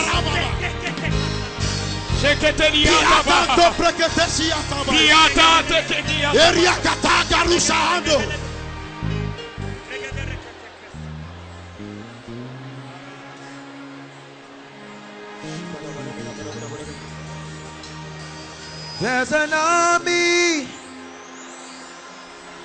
They are rising up. They're rising up. There's an army. We are rising up. There's an army rising up. We will break every chain. Break every chain. Break every chain.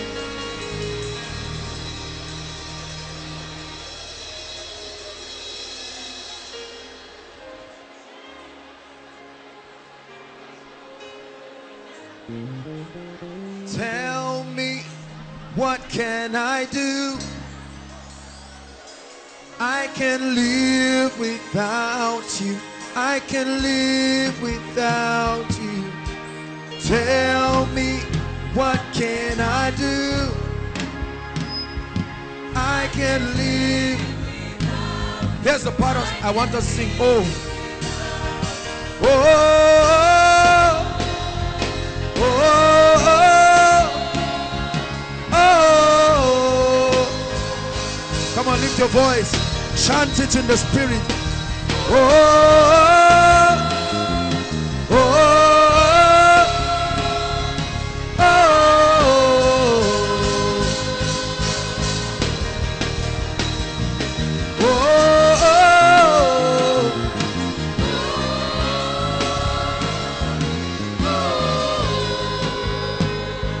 Just the voices. Oh, oh, oh, oh.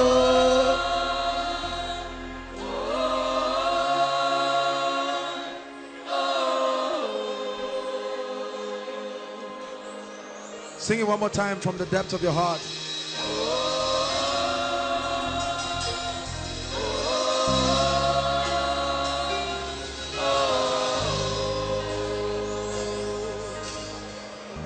Hallelujah. This is koinonia, an experience of intimacy with the Holy Ghost. Hallelujah. Praise the Lord. There's a family that has been on my mind. I don't know if they are here. The family with the... Is it the mad person now? Or are they here?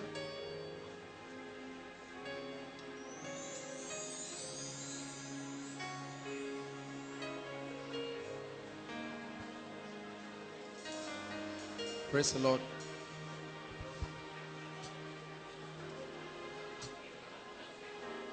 Thank you, Jesus Christ. We're in for an experience tonight. I began to see this right from the morning. I'm telling you, chains are breaking. Chains are breaking. I still hear this in my spirit. Chains are breaking. Chains are breaking. Chains are breaking. Chains are breaking. Chains are breaking. Chains are breaking. Oh, let the chains break. Every chain over everyone here. Every chain. Every chain, every chain, every assault of darkness, every chain, by the fire of the Holy Ghost, every chain, every chain, every chain is broken right now. Chains of habits, chains of limitations.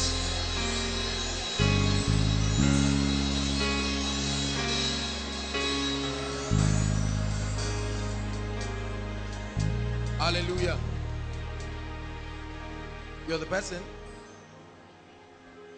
Please confirm it. Where's the family that there are people that spoke to me about someone. They are not here. Someone who got mad or psychosomatic. It's not a word of knowledge. There is a family that I'm supposed to minister to here. Okay, if they are not around, that's okay. Why are you here? Your brother, your elder brother. What's wrong with him? Come. How many years? 7 years. Where is he? At home. I'll pray the Lord will use you as a point of contact. Lord Jesus, let your power touch the brother, even through him, in the name of Jesus Christ.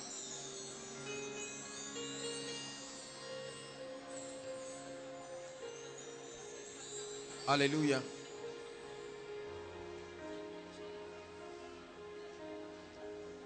The Lord is showing me many ladies with abdominal pain.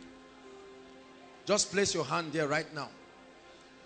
The Lord is showing me many people, especially ladies. Hallelujah. I'm just going to rebuke it, and I see like they look like guns, but it's fire, literal fire. It will leave and it will hit you, and that is the end of it. Thank you, Jesus Christ. In the mighty name of Jesus Christ, right now, I cause that pain. Go now. Go now. Now. Now. Now. Every devil of darkness responsible for every pain, I curse you now. In the name of the Lord Jesus. In the name of the Lord Jesus. In the name of the Lord Jesus. Be healed right now. Be healed. The power of God is healing them right now. Right now. Right now. You may not even know right now. The sign is that it will touch you. It must touch you. You can't stand on your feet.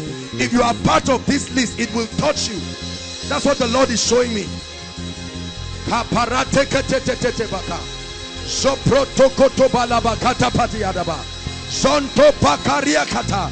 cause that pain. I cause that spirit of infirmity in the name of Jesus Christ. Hallelujah. Everyone lay your hand on your chest. The Lord is going to rebuke blood conditions right now. Blood conditions. Blood conditions. Blood conditions. All those who are part of it, there will be this same fire. It will come upon you in a mighty way. It's a sign that you are the one God is touching. This is not something vague. Hallelujah. Thank you, Jesus Christ. Right now, in the mighty name of the Lord Jesus Christ, blood conditions, I speak to you. All those affected, may the fire of God set you free. Now. Now. Now. Now the power of God is touching people. Right now. Right now. I curse that devil. I curse that devil. I curse that devil. I curse that devil. In the name of the Lord Jesus Christ. I curse that spirit. I curse that spirit. I see visions of the spirits of infirmity leaving people, leaving people, leaving people. In the mighty name of Jesus, I curse that spirit.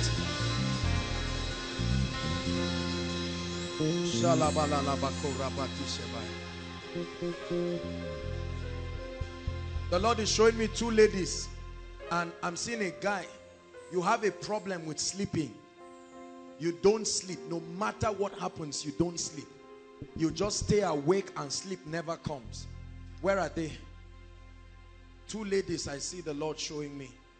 Please, let's save time. And one guy. Please save time if you are the one, just so that save us all of the time.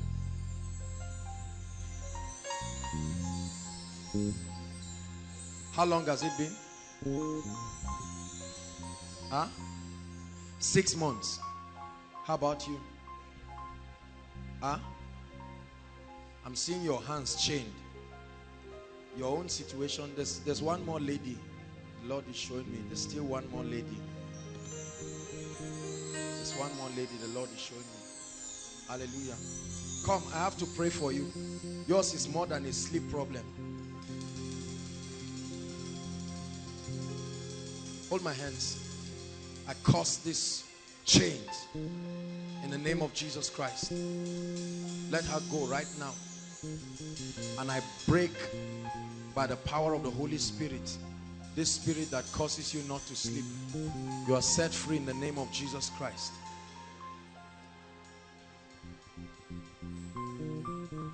How many months? 6 months. In the name of Jesus Christ, I set you free by the power of the Holy Spirit. Be free right now. You will begin to sleep normally in the name of Jesus Christ. The Lord is touching someone's ear right now as I speak. The Lord is touching someone's ear. You will literally feel as though a cotton bud is put in your ear, and all of a sudden it will open up and become clearer. Thank you, Lord Jesus. I give you praise. Thank you, Lord Jesus Christ. The Lord is healing a lady of a breast lump. You began to see this. You've not even shared it with many people. breast lump is living right now, dissolving and going back to hell, never to return to you again. Hallelujah. Hallelujah. There are 4 people. Listen, there are 4 families that as I speak right now, the angel of the Lord is going to their homes and is causing major breakthroughs. Listen. It's not just prophecy for everybody. 4 exact people. 1, there are 4 of them. 2, the angel of the Lord literally is entering these homes, and they are receiving dramatic breakthroughs. The Lord is showing me over 10 people, and I see academic chains. This is what I see. 10 people, and this is not your fault. 10 people. I'm going to begin to count 1 to 10, and goodness, it's like fire. I curse those spirits. 2, 3, 4, 5, 6, 7, 8, 9. I curse those chains. I curse those chains. I curse those chains.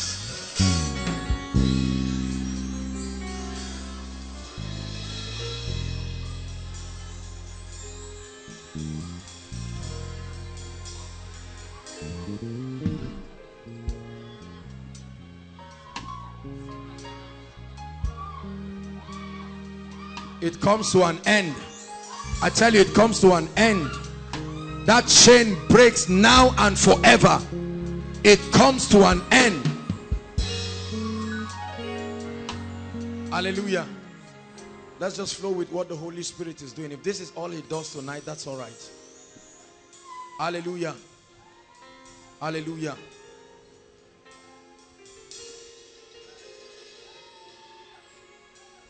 I'm seeing 2 eyes in the spirit, and God wants to open up at least 19 people here in the realm of visions and supernatural experiences.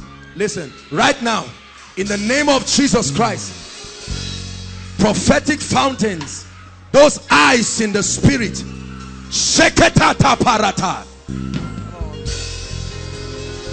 shiketete pokotosh. At least 19 people. At least 19 people. Shatakabariata. Fire, physical fire coming upon your eyes. Physical fire coming upon your eyes. Open them up, oh God, to these dimensions of supernatural revelations.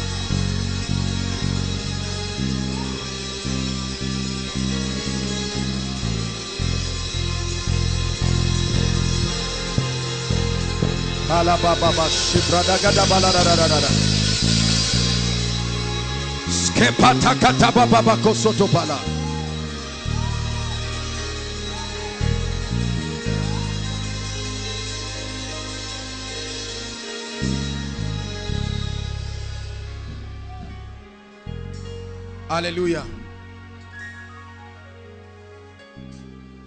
I'm seeing the angel of the Lord,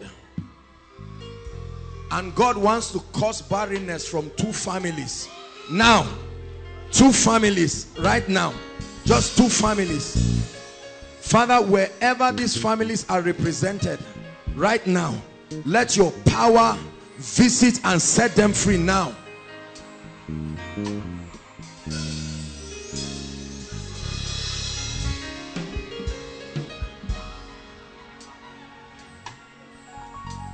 Hallelujah. Lift your hands, this row. All of you here, just lift your hands. Hallelujah. Lift your hands. From the front right to the back, there are people that God again is visiting their families. Families. God is bringing breakthrough. Right now, just this row. Lord, in the name of Jesus, let those families, let the angel of the Lord, there are angels walking through this crowd. Right now, in the name that is above all names, angels of the Lord walking to families, performing specific miracles. Specific miracles. Specific miracles. Specific miracles.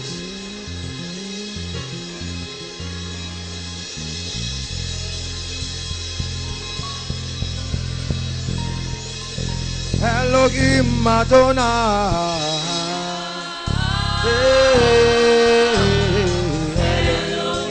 Elohim Madonna.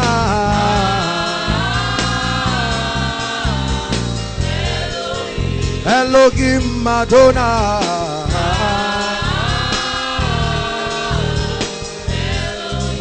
Elohim Madonna.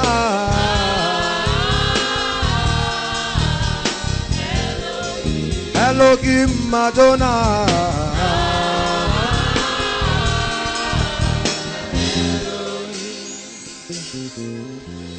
Hallelujah.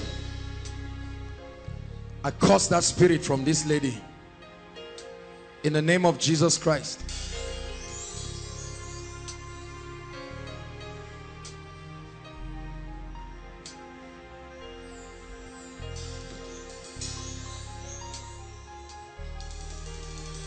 Lift your hands, everyone.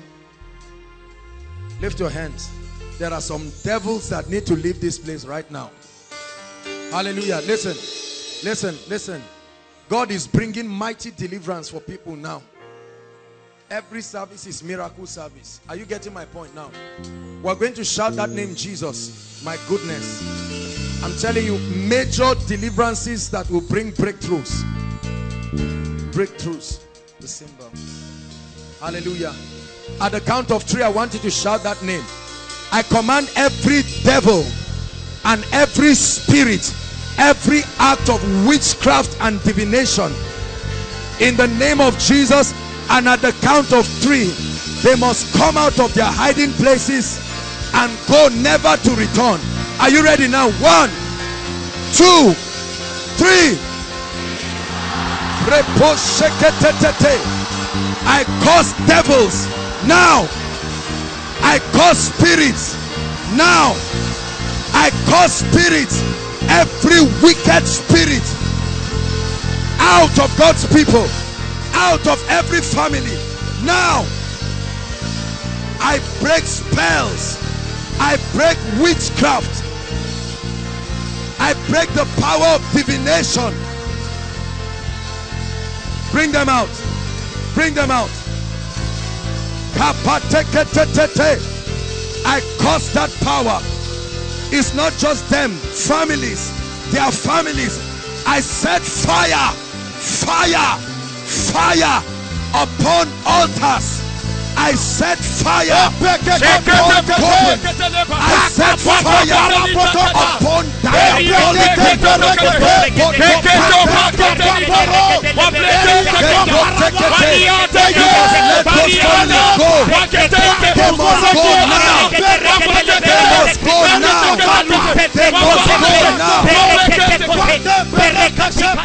Hallelujah.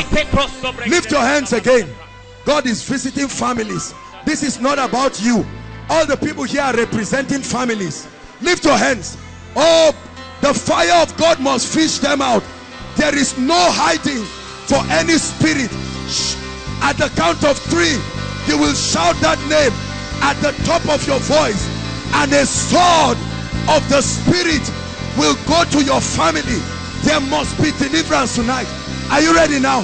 1, 2, 3. Jesus!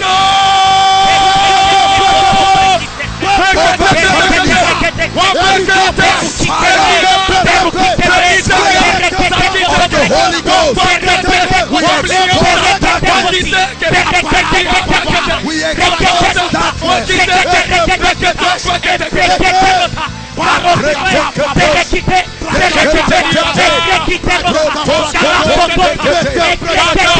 Let the sword of the Spirit go to every family. Let the sword of the Spirit go to every family and bring deliverance.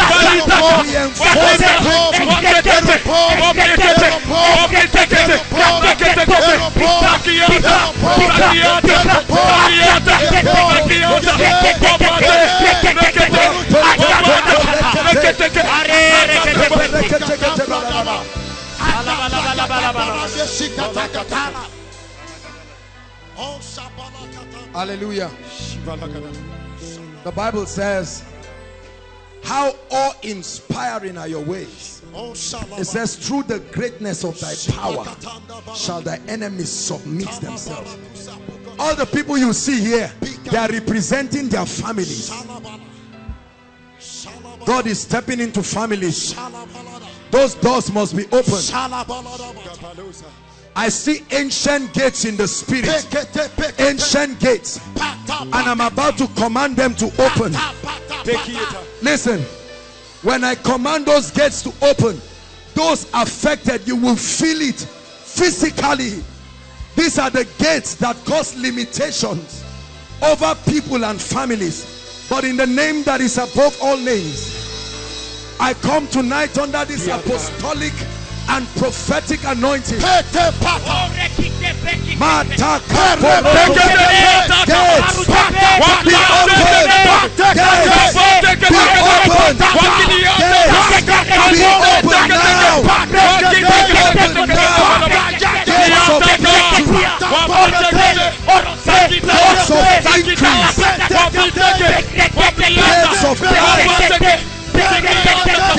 abundance, gates of advancement. I command you be open. I command you be open.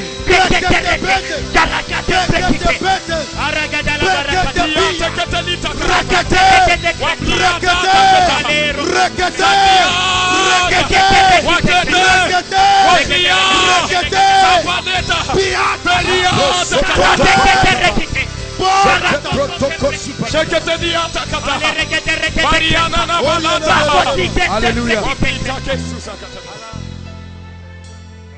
Any family, lift your hands, that is tied down by any kind of limitation, I don't care what it is, in the name of the Lord Jesus Christ, if that spirit has survived anywhere else, in this place, this is the mount of the Lord, in the mighty name of Jesus Christ, I command those doors open now.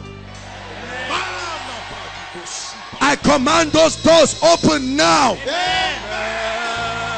Doors of breakthrough be open now. Doors of breakthrough be open now. Doors of breakthrough be open now. Doors of breakthrough be open now. By the force of the Spirit, be open now. Be open now. Be open now. Be open now.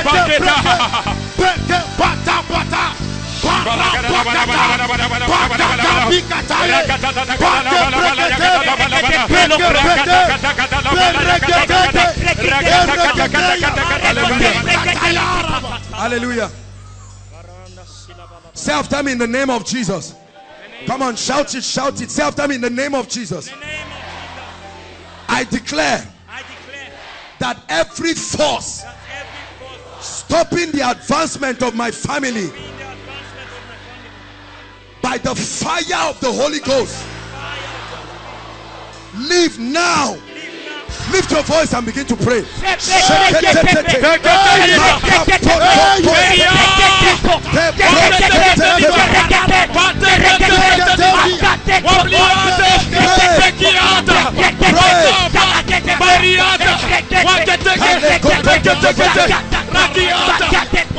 Every power, you must leave tonight in the name of the Lord Jesus.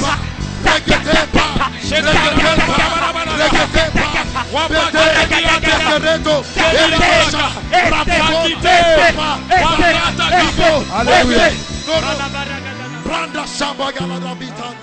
Hallelujah. Pick up your Bibles, Daniel chapter 10. The devil is in trouble tonight. Zente kaparakata. Pikata shitanda. Zeke pokoto pokoto Bakata, pa. bakata sitanda. Daniel chapter 10. You have come for koinonia. It's an experience. It's a mountain.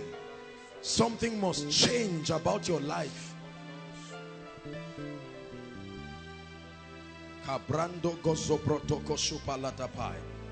Daniel chapter 10 verse 10. And behold, an hand touched me and set me upon my knees and upon the palms of my hands. And he said unto me, O Daniel, a man greatly beloved, understand the words that I speak unto thee, and stand upright. For unto thee I am now sent. And when he had spoken this word to me, I stood trembling. Verse 12. Then said he unto me, fear not. Daniel had been fasting and praying.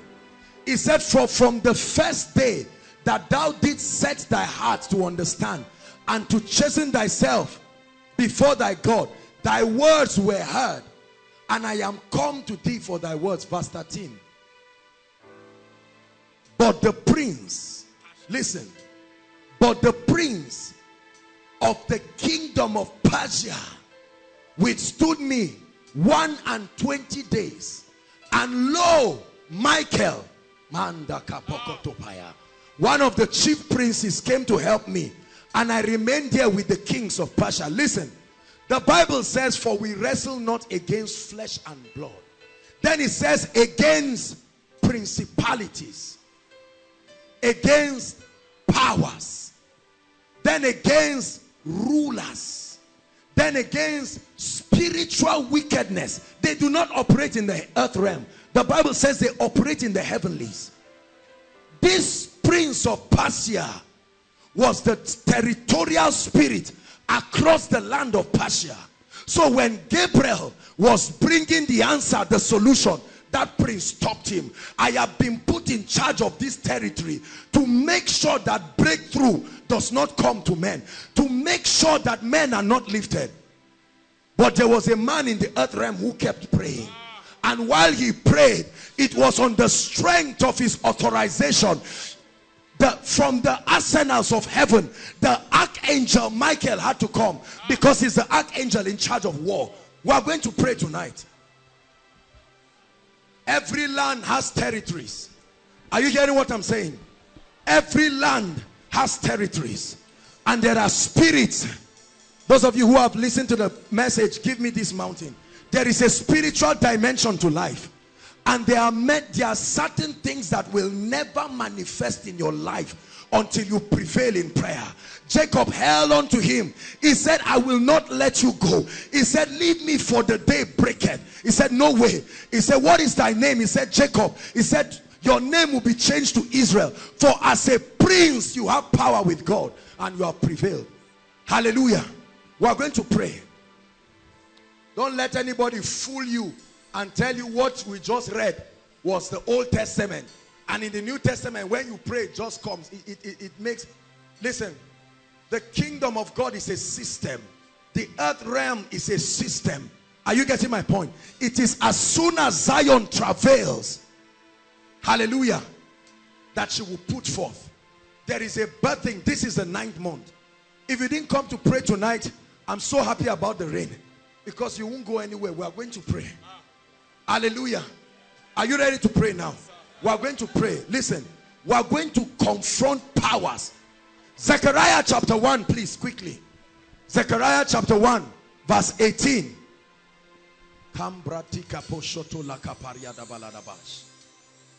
Zechariah chapter 1.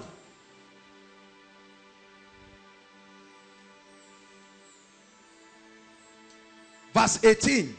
Then I lifted up my eyes and I saw, and I beheld what? 4 horns. A horn is a symbol of authority. Next verse. And I said unto the angel that talked with me, what be these? What are these horns? And he answered me, these are the horns that have scattered Judah.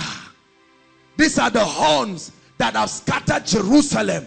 These are the horns that are making your father to never reconcile with your mother. These are the horns that make finances to stop when it's about to come. These are the horns hindering the gates of marriage. Verse 20. And the Lord showed me 4 carpenters.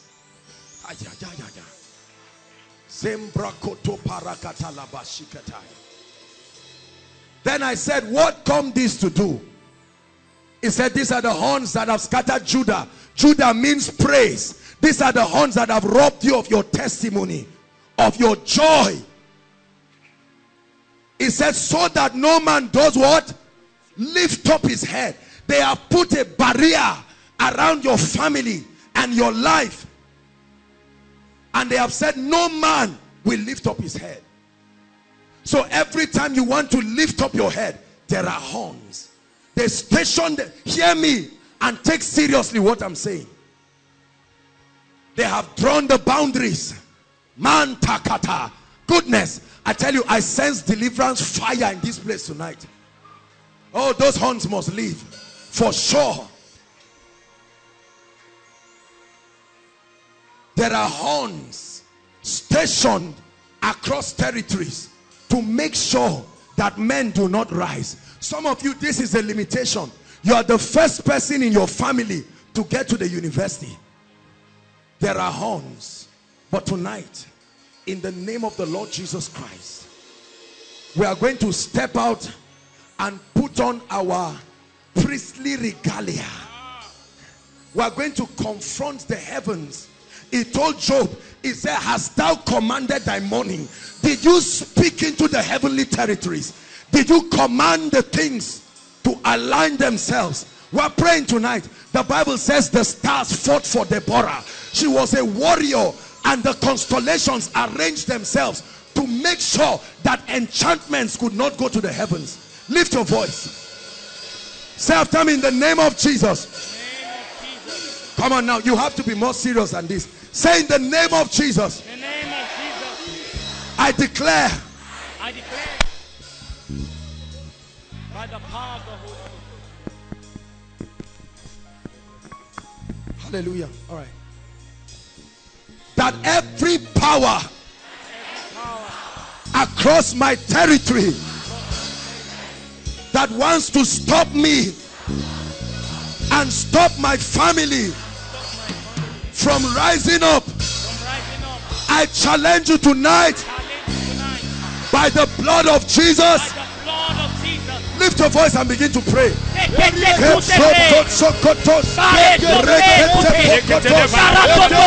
name of the Lord Jesus.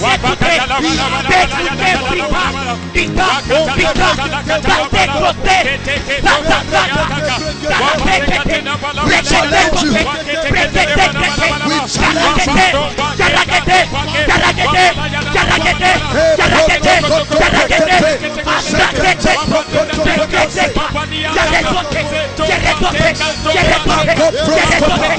from the heavens. We challenge powers. We challenge powers in the astral realm. We challenge powers in the second heavens. We place a demand on the heavenly host. We place a demand on the ministry of angels. We place a demand.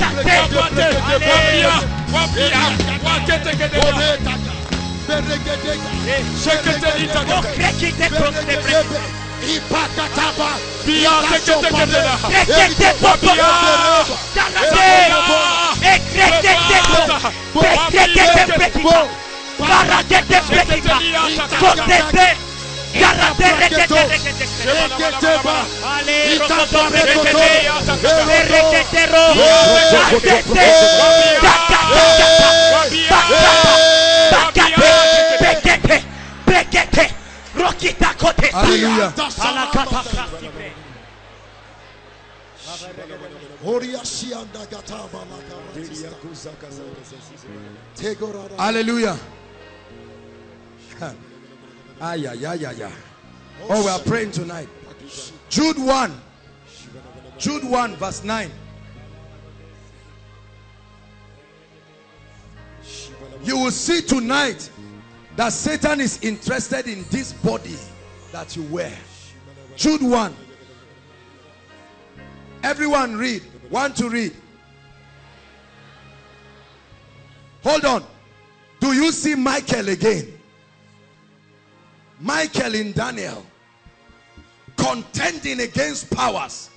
He shows up again in the book of Jude. Read on. Want to read?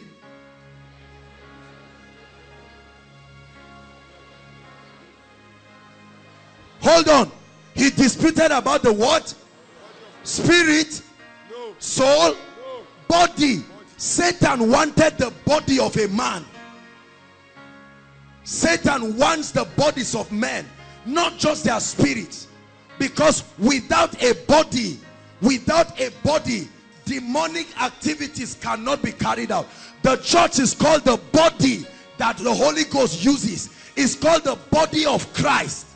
The body that the Holy Ghost wears. There is a law in this realm that any spirit that does not have a body cannot function in this realm.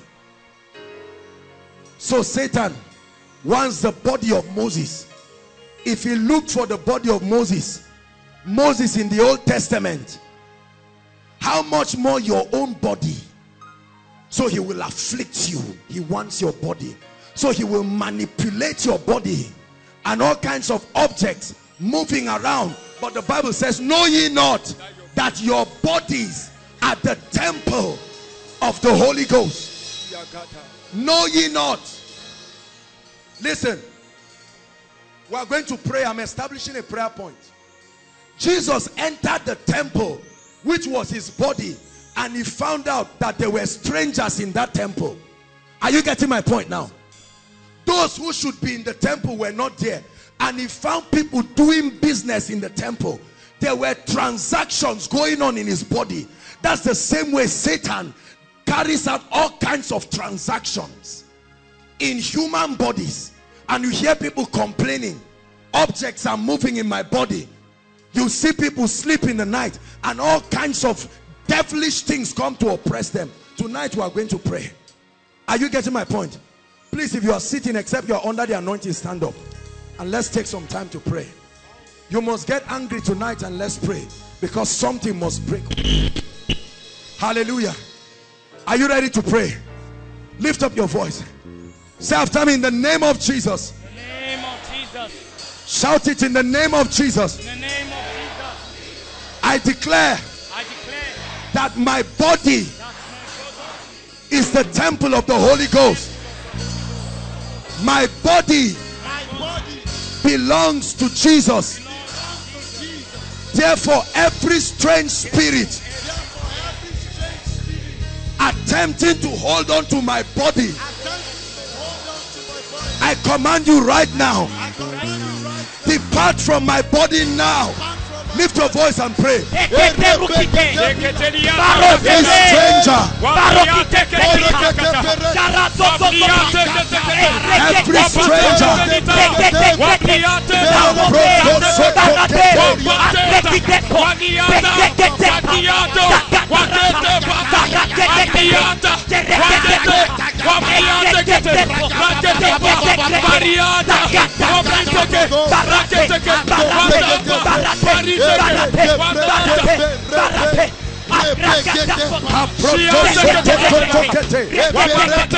every stranger, his body is the temple of the Holy Ghost.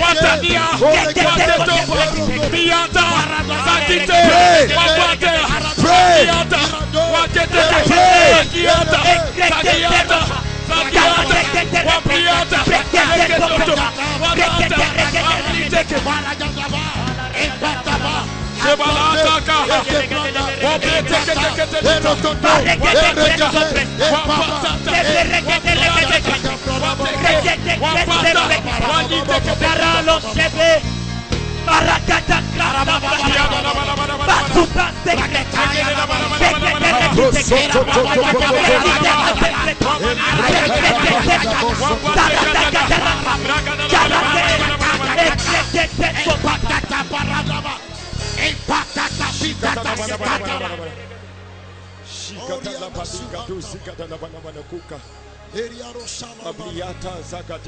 Hallelujah. Hallelujah. Everywhere the gospel was preached, Jesus demonstrated that he was not only interested in the spirits of men, but their bodies. Yes, sir. What healing does to your body is what salvation does to your spirit, man. Hallelujah. We are going to curse the root of sickness. I want you to get ready because the devil is in trouble. There's fire burning in this place this night. No matter how mad a man is, he does not enter fire by mistake in the name of madness. Are you getting what I'm saying? No matter how stupid a man is, in his insanity, he knows fire when he sees it. The Bible says he maketh his ministers winds. Are you getting my point? And his messengers flames. Flames of fire. Every stranger in your body is about to leave. I don't care what it is called. Sickness is that. Let me tell you how you know that these things are demonic. Because many of us, when you pray on it, it will go. And then later on it will return. You are a lady, they pray for you, and then for 1 or 2 or 3 months, you find out that your period just comes normally. No pain, no nothing. And then in the 4th month, it backfires again. There are people, recurrent headache, all kinds of devils. A growth comes and then it goes. You pray and try to treat it, it goes. We are going to set it on fire right now. Are you hearing what I'm saying? The Bible says, know ye not that your body... I showed you from the book of Jude. Satan was fighting with Michael over the body of Moses. Hallelujah. This body is your legal access for living and functioning in this realm. If it is battered beyond repair, your spirit will no longer be able to stay there and it will have to leave. So if Satan cannot get to manipulate your mind, he will batter your body in a way that your spirit cannot live and it will have to go. We are going to pray. Many of us, as you are praying right now, you will be surprised. Now is the time to pray all those. Hold on please, 1 minute. Genotype. I've read my Bible from Genesis. Please listen, this is very serious what I'm sharing. There's no mention of any nonsense of genotype in this Bible. Have you read your Bible? There are many ladies right now, many guys, they cannot even get married. They can't think of anything because the devil put one rubbish embargo called genotype. SS, AS, and all of those rubbish. Now you want to get married or you want to settle down, they tell you no, health-wise. Every parent is carrying their child and running away. The devil is in trouble tonight. We are going to pray. If he was not here, he should not be in your life. Are you hearing what I'm saying? Believe what I'm saying. Whatever has affected this body has affected God's property. And we're going to pray and invoke his presence that he will rise in his jealousy and attack any stranger. Are you hearing what I'm saying? Many of you, as you pray, growths will disappear. See, the trouble is that many of us have been praying, but we of course, I know not here, but generally, we do not know the power of the corporate anointing. Psalm 133 talks of God depositing the blessing where people are gathered together in unity. That's different from your personal prayer life. Are you getting my point now? We are going to pray. There are traits of infirmities around your family. There are traits of infirmity in your life. There are many of us, all sorts of embarrassing conditions, skin problems, to the minutest, to anything. Hear me, no matter how small it is according to your faith tonight. Are you getting what I'm saying? He said, whatever my Father has not planted, whatever he has not planted, it must be uprooted. Don't sit down and tolerate it. What you tolerate in your body, the devil will use it to destroy you. But when you resist the devil, the Bible says he will flee. Lift up your voice. We are going to pray again. Say after me, in the name of Jesus Christ.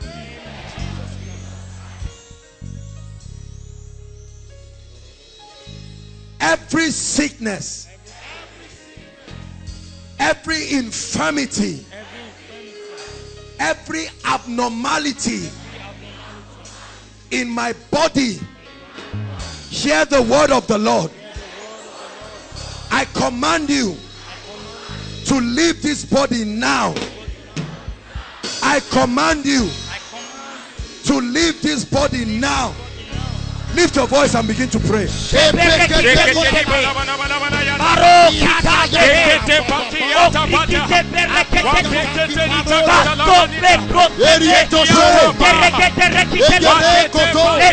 stranger,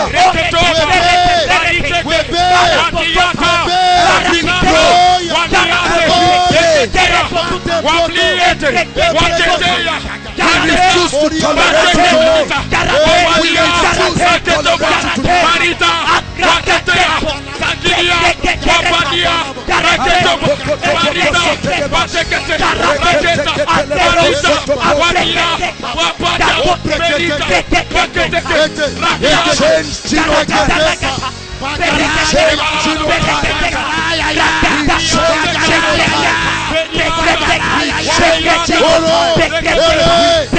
Blood diseases.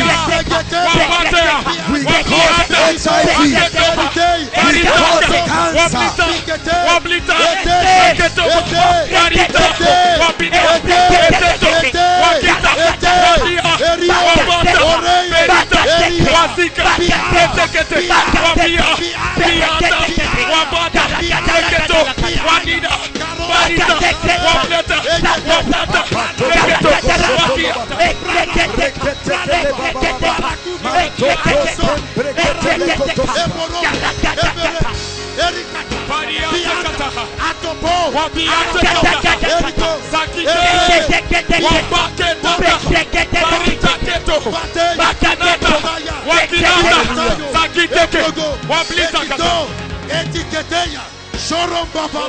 Hallelujah. Joel chapter 2.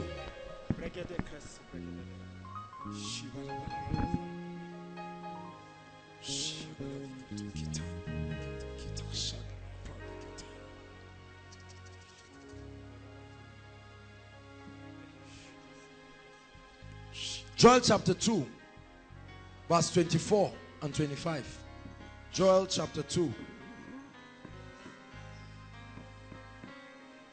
Let's start from verse 23. Joel 2 verse 23.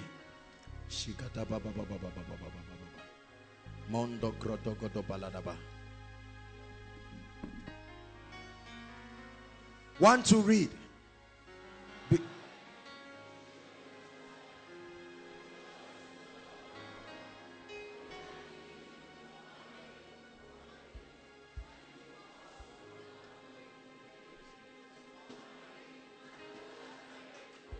Verse 24.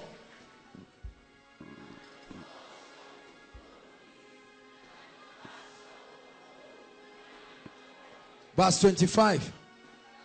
Shout it with all your heart.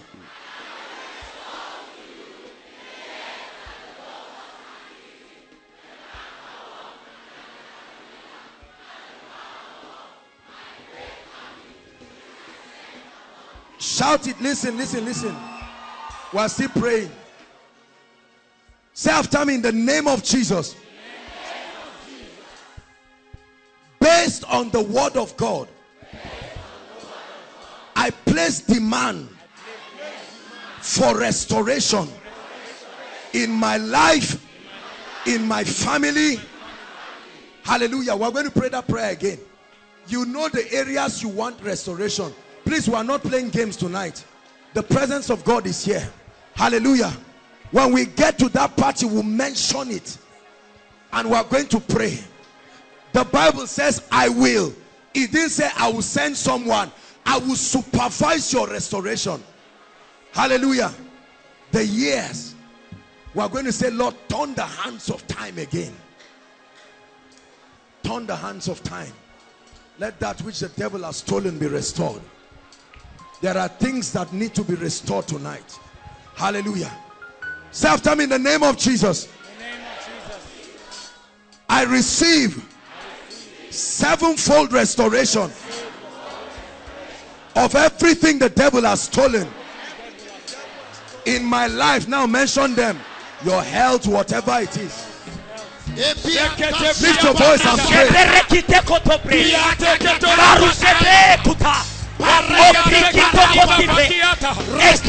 place a demand.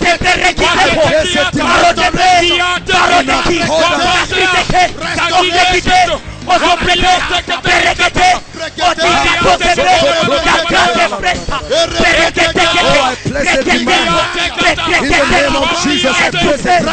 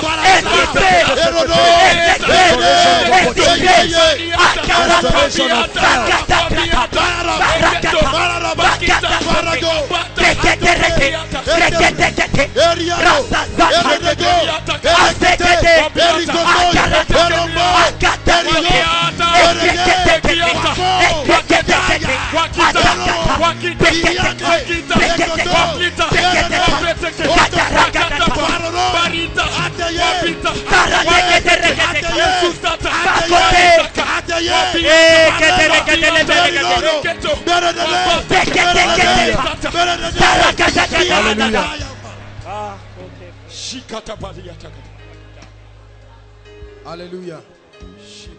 Lift your hands and give him thanks. We bless the name of the Lord.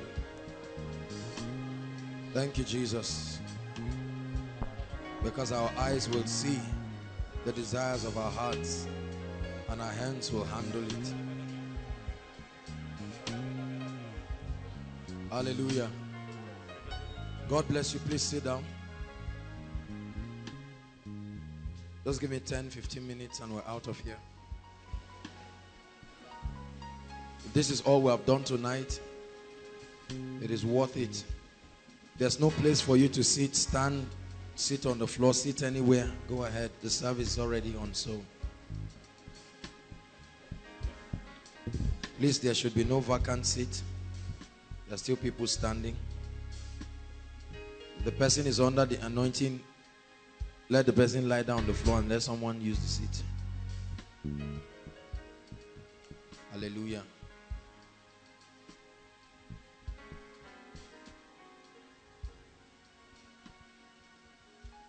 Revelation is not knowing what the Word of God has said.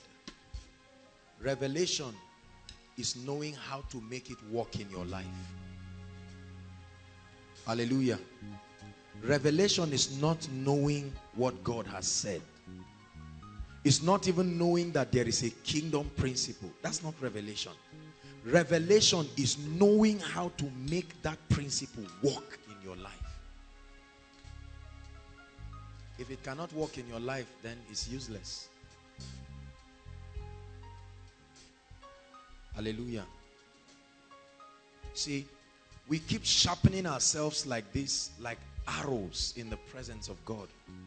We're sharpening ourselves because we're trusting God to attain a stature in the spirit where no power in existence can stop your fulfilling God's destiny for your life. You believe that? There is a generation that is depending upon our faithfulness. The Bible says, he that sows to the flesh will of the flesh reap corruption, and he that sows to the spirit will of the spirit reap life eternal. We're making investments in the spirit. We're laboring, we're travailing. You won't be surprised when you see your life and your prophetic destiny tomorrow. Because you will know that, yes, it is God's grace, but Paul said it this way: I am what I am by the grace of God. Right? But he said, this grace was not showered upon me in that I labored more than ye all. There is grace that manifests as the favor of God. And there is grace that manifests as supernatural empowerment to do. Hallelujah. The Lord is changing your life. I'm telling you. Gradually. The Bible says line upon line, precept upon precept, your value system, your life, the quality of your Christian experience is changing. And then, like the 71 day, he will trust you with responsibilities. He will send you, and you will be shocked to see that he has built you to be his finest, the finest of the finest of the best. Don't trivialize what God is doing in your life, brothers and sisters. Week after week, you're submitting yourself to the dealings of the Spirit, and it will translate into something in your life. You may not look like it now. See that? There is no athlete who wants to look good when you are rehearsing. Have you seen an athlete like that? You are conscious of your shoe, let it not have mud. No. When you are training, you will see footballers get dirty and all of that. But when they lift that trophy, they can now dress and enjoy the celebration. My Bible tells me that no man that warreth will entangle himself with civilian affairs. These trainings will prune you. It will build you. Listen to me. It will challenge you. It will stretch you. It will provoke you. But when you submit to the dealings of the Spirit, the end of it is peace. Something will happen in your life that money cannot buy. Something will happen in your life that is not common. You will now know that it is not common to be yielded to the Spirit. It's not a gift. Not everybody is interested. There are many people who are born again, but very few people are interested in the things of the Spirit. So God is teaching us. We spend time now to pray and travel in the Spirit. You cannot imagine the levels of victory. And so you will just step home and you see that doors begin to open. And some of you, your loved ones will not know. They will just say, aha, things are working well now. Things don't just work. They are enforced in the Spirit. Learn this. Learn this. Learn this. One day it will change. It's a waste of time. Time does not change things. Are you getting me? Engaging kingdom principles. 38 years. That man was at the pool of Bethesda. In less than 5 minutes he got up. He would have remained there forever. So the word of God that you are receiving, you must believe it. Please hear me. You must believe it. If you're just sitting down and watching every week and just looking and hoping that this word will make sense one day, you may be deceiving yourself. The Bible says ever learning. Have you seen people like that? They have all of the revelation, but never coming to the comprehension of the truth. Depart from those kinds of people. When you come into the presence of God, give your heart. It says meditate on these things. Give yourself wholly to them. And it gives you an assurance. What's the assurance? That thy profiting may appear. Look, let me tell you.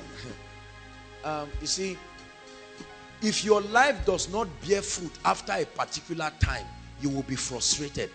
Because it's God that sees the heart. Men look at the outward appearance. Are you hearing what I'm saying? Men do not have the ability to see the heart. So your Christian experience must translate into a testimony that glorifies the name of the Lord. Are you hearing what I'm saying? If it does not, your family members will never see the relevance of your commitment to prayer and to the study of the word, the disciplines and the constraints of the Spirit. Say, my life will bear fruit. Say it, my life will bear fruit. Brothers and sisters, if you go to your house and there is a sick person and you have a revelation and you pray for that sick person, stand up my brother, and you pray for that sick person and the sick person stands up, do you know that that is a sermon that is more than 1 year of beckoning up? You don't need to invite people and say, come for God. No. The woman at the Samaritan woman said, come and see a man that has told me everything I've done. What is the result in your life that compels people to want to know about God? If your life continues to remain a barren wilderness, there is no reason why people should be attracted to your God. There was something that Ruth saw and she told Naomi. He said, your God will be my God. Hallelujah. It's not just for you to come and watch a man of God doing great things. No, it's to provoke your spirit and you go back with that anointing. You're not falling down for nothing. Say, I'm anointed. Say it. Some of you are even laughing at yourself. Say it. It has nothing to do with fivefold ministry. It has everything to do with being alive. Hallelujah. And you step into your house, you step into your place of work, and you step in as an ambassador, as an envoy. Don't let people mock your emoji. Emoji for nothing. Emoji. They keep calling you. When there's trouble, they pass you your emoji as a nickname. No. Emoji, you say yes, and they pass you, and you are not contributing anything to the kingdom. Elisha said, hi, I love that guy. He said, let Naaman come and know that there is a prophet in Israel. Hallelujah. That there is a prophet in Israel. Can the devil look at your family and say, if only I can shift Zuera out of the way, and like a big hen, you stay there, say you are invited. I have become a shield. He said, as for me and my house. For many of us, it's as for me and myself. It must translate beyond you. Are you getting my point? You shield others. You are minding your business and you see the devil trying to oppress somebody. You say, Satan is my business. It's my business. Whether you invite me or not, it is my business. You must let this person go. Hallelujah. Listen, it's not enough for you. Don't get used to seeing miracles, healings, deliverances. You know, in Koinonia, we're so used to miracles. When it happens, you just watch one of those things that's happened again. You see, it's a lesson. It's a handwriting upon your life. Are you hearing me? That God is challenging you and telling you that your life ought to be supernatural in every way. Not just by making noise and disturbing people when they are sleeping, praying in tongues. No, it must translate. He said, let your light so shine before who? Before yourself? Before men. You already know you have the light, but they do not know. He said, let your light so shine before men that they may see your good deeds, and as a result, praise your Father in heaven. When was the last time someone spoke to you about his situation and you said, that's all right? That's all right. I come in the name of the Lord Jesus Christ. And you picked up your phone. You said, let's pray. Many of us is just, hey, yeah. See, I just returned from Koinonia. It was powerful this night. You missed. And Ben said, I'm having a little stomach ache. Say, oh, it's like that. Let's just lie down. It's too late. The chemist is closed. No. You need to get angry one day. Are you hearing what I'm saying? As soon as you get home, you hear your sister saying, finally my name came out. They are about to downsize me and do all of that. And you say, oh, I'm sure that God knows how he will work things out. Look at what you are saying. You are the ambassador. You are the voice of God in that room. You must die. One of the things I've learned, listen to me. One of the things I've learned about walking in the anointing is that you must die to your ego. Hello? Are you hearing what I'm saying? Many of us are so conscious. What if I I tell the people God will bless you and God doesn't bless them. Tomorrow they will now see me and say, Pastor, that prayer, you know, people are so funny. Pastor, you prayed and the prayer didn't work. Oh. And you feel stupid, you feel embarrassed. If I do well, God should take the glory. If nothing happens, who should take the shame? Answer me. Who should take the shame? So if you are taking the shame, you are being... Hallelujah. Go and pray for the sick person. Pray. Let the person die in your hands. No problem. Just pray. You now go and find out what is wrong with you. And then the person says, there's one wound. If I open it, you say, you wouldn't have even told me. Look, just quietly go to the hospital. Oh. Challenge your faith. Hallelujah. Don't say me, I'm not a man of God's wife. I want peace. I don't want to trouble Satan. Let him know. Take away, you see, I believe that our mindsets are changing. That mindset of, I don't trouble you, Satan. Don't trouble me too. Let's all mind our business. It does not work in this earth realm. Are you getting what I'm saying? It does not work in the earth realm. There are many of us, I will not be surprised that there are some of us who sit down like that. You believe that because you are not active in the things of the kingdom, when the devil comes, you will jump you and go and look for those who are really causing him trouble. And he said, the devil, pass, please pass. I don't have anything. I didn't look for any trouble. It doesn't work that way. Satan does not disturb you because you have become a slave to him. Right? But you must tear down the assaults of the devil over the lives of people. Say one more time, I'm anointed. Say it, I'm anointed. The Holy Ghost just took over this meeting. Let's just flow with the way he's. I'm anointed. Look at your hands. Everyone look at your hands. I know you have been insulting it, that it doesn't look nice. Forget about all those ones. Look at your hand. Whatever you have there is your hand. Whether it's rough or smooth, it's irrelevant. Just look at your hand. I'm talking about the spiritual content. I'd like you to say, my hands represent the hands of Jesus. They carry the anointing of the Holy Spirit. They can produce results and work wonders. Do you believe that? This is, God bless you, this is my mentality. This is my mentality. My hands are not just for eating. No.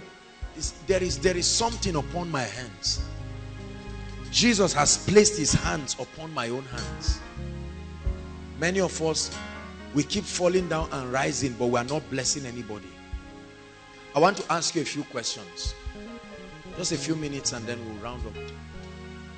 Listen. How many of us believe we're anointed? We just said we're all anointed. The question I have for you tonight is, who has your anointing brought to the kingdom? Has your anointing been able to save anybody? I once was lost. Huh? Come, brother. That this brother was lost, and on the strength of the anointing that you have, whether it was to save him, to get him healed, he has now come into the saving knowledge of the kingdom. If your anointing, listen, I'll tell you why many people do not see more of the anointing in their life. They want anointing, and the first question is, for what? What do you want it for? So you'll be speaking and people will fall down. If that is your definition of the anointing, if that is your scope, you know, especially the youth, we like power. And there's nothing wrong with it. You like the fact that you just sit down and say, I'm speaking. Some of you, while I was talking and things were happening, it was as if they were pouring cold water in your body. Calm down. The Lord is speaking to you right now. Calm down. If there is no passion in your hearts to see his kingdom come, I am telling you now, you do not need the anointing. And you shall receive dunamis. Acts chapter 1 verse 8. Please project it for us. And you shall receive power after that the Holy Ghost is come upon you. And that power is to an end. It says, and you shall be what? Witnesses. Witnesses. Who is a witness? Who is a witness? If Tosin slaps this gentleman and I saw it, what do you call me? A witness. If we go to the court, I say Tosin really I saw it, so I'm a witness. The Holy Ghost makes you a witness. You were not there when Jesus died. Are you getting what I'm saying? You were not there when Jesus died. Were you there? You were not there on the cross. But now you are standing to represent a message that you were not there physically. So the Holy Ghost says, at least I was there. I was not in Jesus on the cross, but I was around. I saw everything. Let me partner with you. You do the talking, and then I will prove that you are not a liar. Are you getting what I'm saying? So you tell the sick that Jesus has healed you. All of this rubbish sickness is over. And the Holy Ghost says, yes, I was there on the cross. By his stripes, this guy has been healed. And you stretch forth your hands, and the Holy Ghost validates that your claims are true. Everyone say, I'm a witness. But the challenge is that many of us are not witnesses indeed. You have roommates, you have people in your workplace, and there's no transformation. No transformation. The Lord is speaking to us tonight. Hallelujah. I may not have time to talk so much about it, but I really wanted to talk extensively on soul winning tonight. When God just took over, we give him praise. Hallelujah. We give him praise, because at least he visited people and he blessed people. But the question I have for us is that who is coming to the saving knowledge of Jesus Christ because of the investments of the Spirit upon your life? There are many of us who are the only ones who are born again in our family. There are many of us, you leave people gisting and you get up and carry your Bible and come for koinonia. And you are happy. Again and again, we've had people here, especially students, when they're in their final year, some of them get to find out about koinonia. It's not like they do not know, but for many people, the God of this world has blinded their minds. They don't care. Are you getting my point? And some of us just sit down, we just watch. And the devil keeps destroying these lives. And then at a point where they have 2 or 3 weeks to get out of Zaria, then they come. And you see them crying and wandering and getting angry with you, and you say, sorry, it's okay now. And then you don't do anything about it again. The Lord is speaking to us. Do you know why many ministries, let me be sincere with you, do you know why many ministries are small? Small in terms of membership and small in terms of impact. Look at every ministry that there is a rich investment of the ministry of the Holy Spirit. They are committed to turning many into righteousness, right? And transforming lives. Why should I want the Holy Ghost in my life? Why should I want his anointing when I'm not interested in praying for the sick? Right? When I'm not interested in seeing people set free. You see, the church has reduced anointing to money. Hello? Hello? And many of us are already becoming victims of this theology. Our concept of anointing is just power to prosper. So I have the anointing, meaning I have the anointing to prosper financially. So you buy the car, you buy the clothes, you build the house, you do everything, and you say, I'm anointed. If you have ever doubted my anointing, look at the fruits of my anointing. Car, house. Will car go to heaven? Answer me. Will house go to heaven? Listen, brothers and sisters. We must begin to live having the passions of God in our heart. There are many of us here. We used to be committed to genuine evangelism. Genuine evangelism. And we are allowing this demonic wave of complacency in the church to just come around. There are many churches, I say this with all apology and due respect, they cannot even remember the last time they made an altar call, and they don't care. Correct? They don't care. To an extent that we can preach, and look at many evangelical meetings and crusades right now. On the crusade ground is money they are raising and doing miracles. As great as that is, the end of all of these things is to see a soul not just saved in terms of the religiosity saved, but lives transformed. Every society is a reflection of the quality of the mindsets that are there. This is why we are passionate and committed.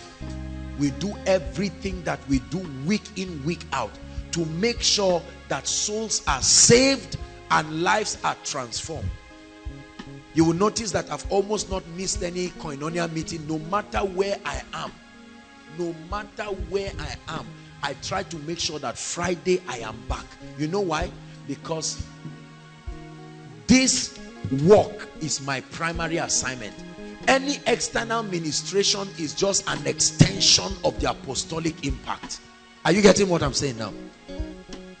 But this is the core. And some of you are pastors. Let me talk to you. Or some of you are men of God. You have your church. You are in a year, you will only preach once or twice. And members are just sitting down and being confused under different kinds of messages and theologies. Everybody coming with his... I believe in the corporate input of the body, but the man, the one that God has put as a shepherd, you must stay and build the people. You are constructing an ideology, and it must be sustained so that the people are built in that ideology, so that they won't be tossed to and fro by every junk and every wind of doctrine. There are some things when some of you hear now, you won't even pray about it. Is that true? On account of what you have known. The word of God comes to build you. But when it builds you, it creates a sense of responsibility. You can't just be falling for nothing and then you stand up and you just clean your body. And when you are going, you say, "Guy, I fell today again. Oh, I've been falling the last 3 weeks." This person say, "Me too. Oh, this thing, I don't know how it works." That's not the goal. It's not a thing to just, it's for you. How many of you here have sat down to say, "Look, bring 5,000, bring 5,000. Let's make a very serious tract that is well edited and has the kingdom, not religion." Say, "I don't have a ministry." You don't need a ministry. You need passion. You see, that's the mindset we all have. We believe that for impact to ever happen, you must have a ministry. So 3 friends come together, they bring the 5,000 and say, "Come, let's settle this. Who is the Jew of this group? Who is the real Jew?" If they sow a seed now, who does it go to? That is to be carnally minded. The Bible says is death. That's really what carnality is. That you are already, that, see, Judas was not a bad person. Judas was a carnal person. He looked at Jesus and he had a business idea.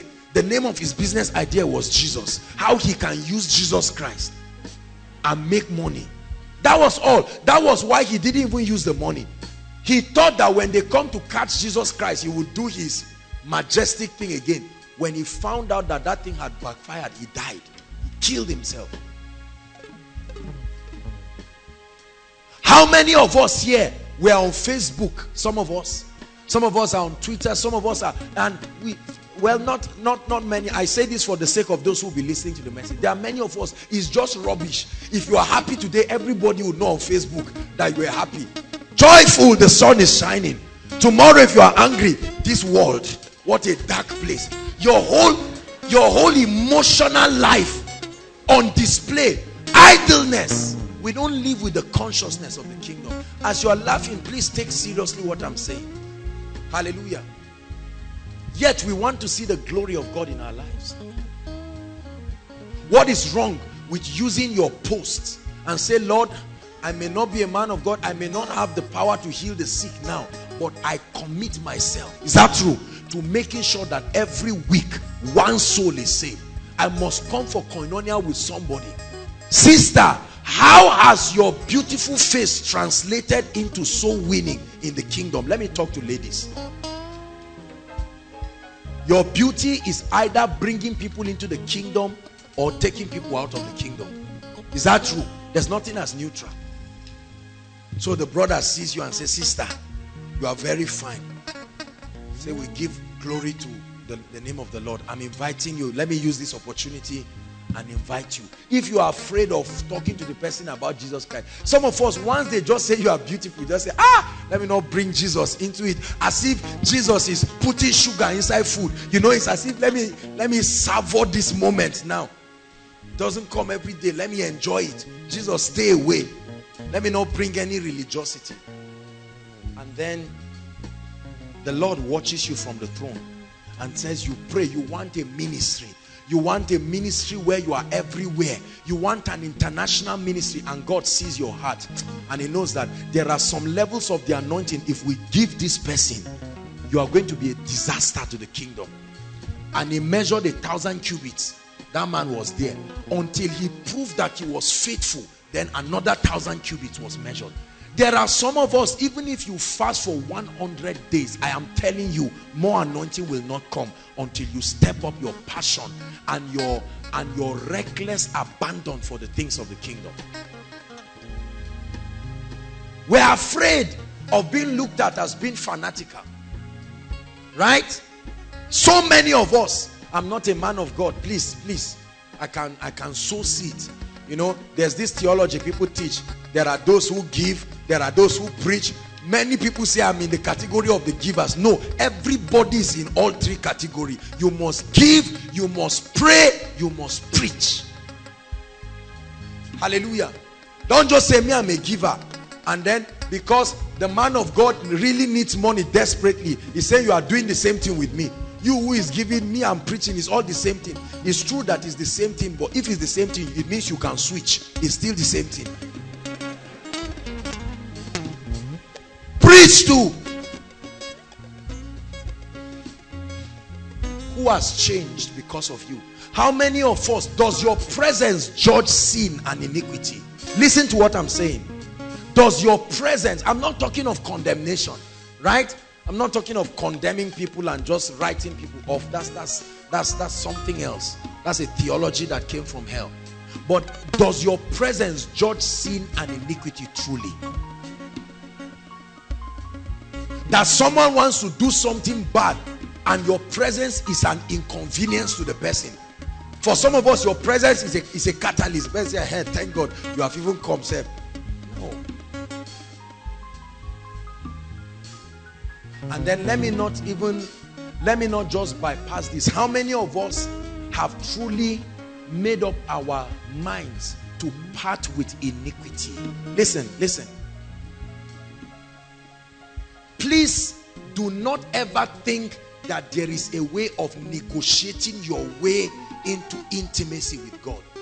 If you really want authentic power, iniquity must be far from you. When I talk of iniquity, you know what I'm talking about. It must be far. Don't say it does not matter.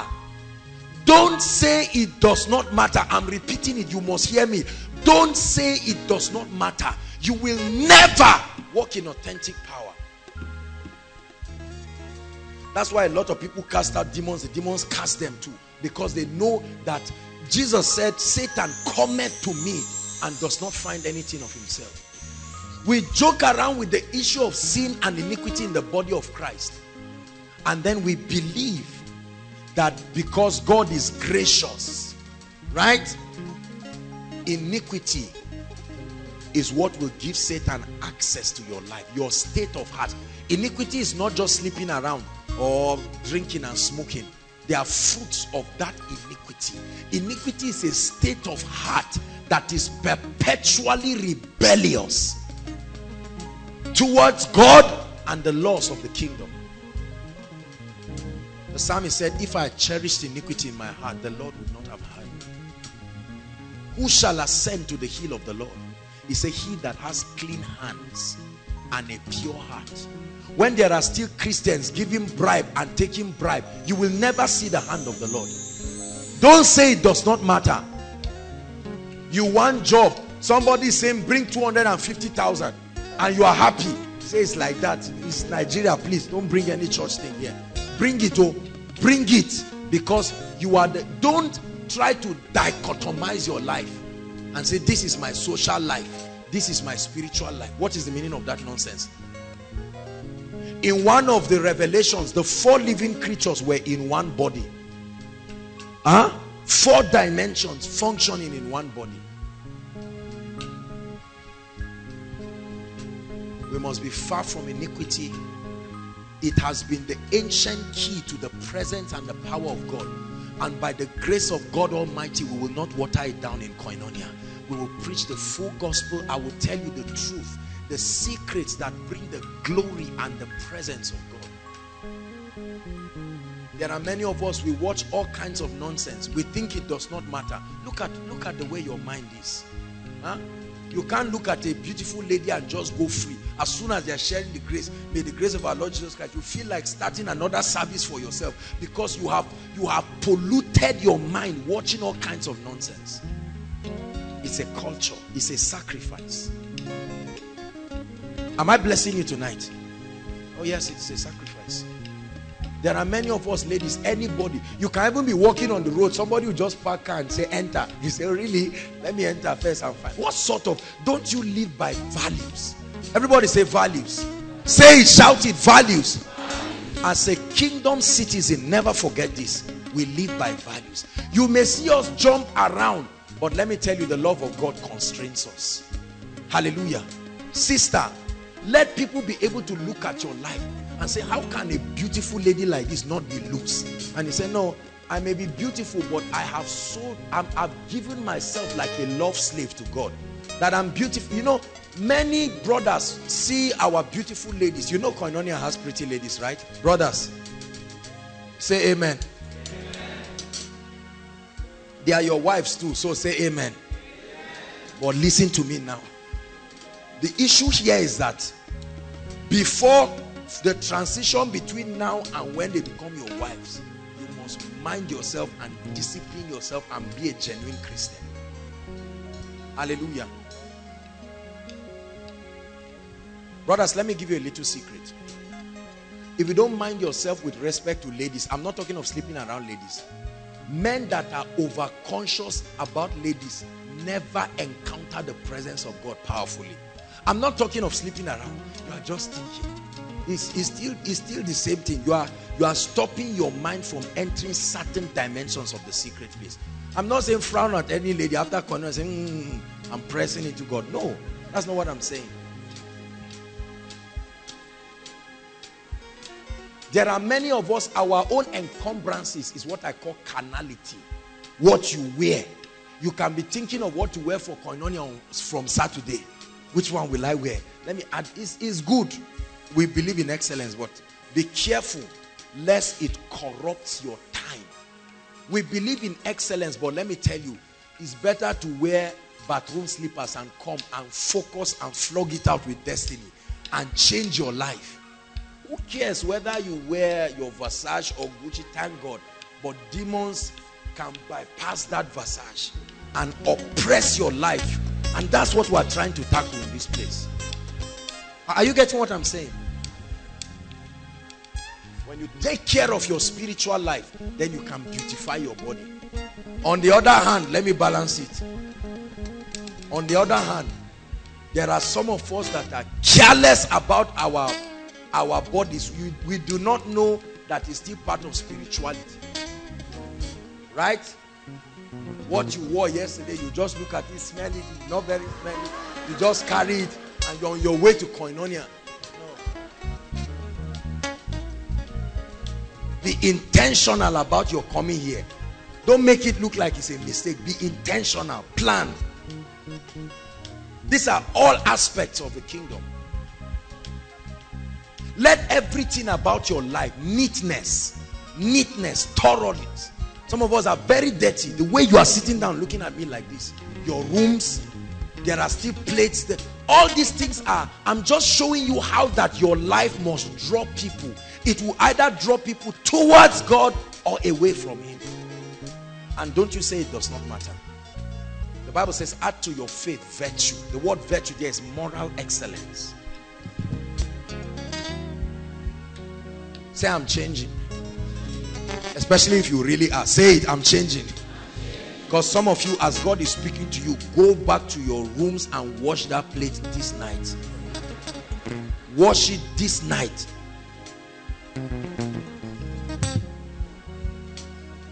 Hallelujah.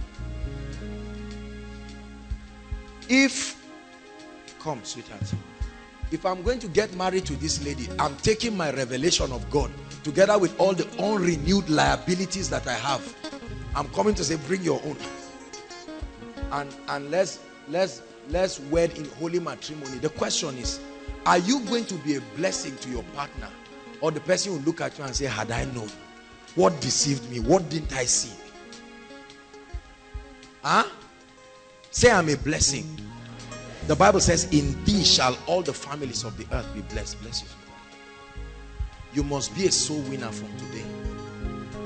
Whatever you will do to bring souls to the kingdom, I say whatever in the positive way, right? Don't go and do all kinds of Babylonian things and say whatever, let souls be won. No, in the kingdom, the means is as important as the end. I've taught you, right?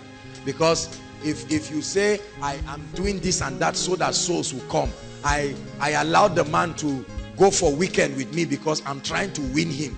Between now and the next 1 month, he must be born again. No, that's not the kind of born again we're talking about. Praise the Lord. Say, in the name of Jesus. Say, in the name of Jesus, I become serious with my spiritual life. In the name of Jesus, I lay aside every weight and everything that corrupts my Christian testimony. 2 more things I'll talk about, and then we'll pray and we'll be done. Hallelujah. I want to talk about 2 things I have seen across that stops many souls from coming to the kingdom. Number 1 is anger among believers. Write it. I don't know where this impartation of the spirit of anger flew and came from. There are many of your anger is not demons. The demons left since February miracle service, but the anger is still there. Anger, rage. It is an aspect of your Christian life you must blot out. You must blot out. Please write it. Anger. You can be as calm as a dove, but when you get angry, you can give it to anybody. There are some sisters right here in this place. You would have been married since, if only you address this issue. If you like, go to prophet, apostle, pastor, teacher. You must change that thing. There are some brothers here. You don't have friends. Say, I don't care, I'm in a world all by myself. You have beat everybody close to you because of anger. Your younger ones run away from you. There's nothing about your life that is pleasing because of anger. There are many pastors today, the anger and the rage they have, they can finish preaching, even on stage. They can almost slap the other person. I said, sing 10, or what are you singing? And you are wondering. And then the guy turns and says, let's pray. And he's looking and says, I don't.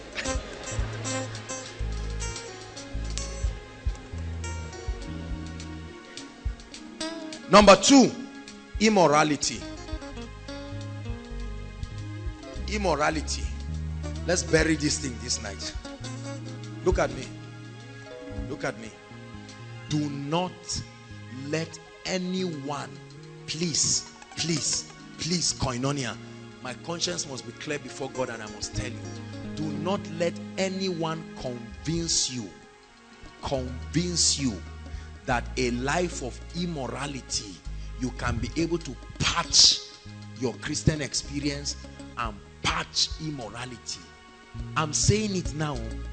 You must hear me in Jesus' name. I'm telling you this from the depths of my heart. There are many of you, as I'm talking, even the Holy Spirit is saying, thank you, Jesus. Finally, I'm not condemning you. I tell you, the number of believers, sir, the number of believers that are compromising on their Christian integrity, especially over the issue of immorality. This is probably one of the biggest reasons why many souls do not come to the kingdom.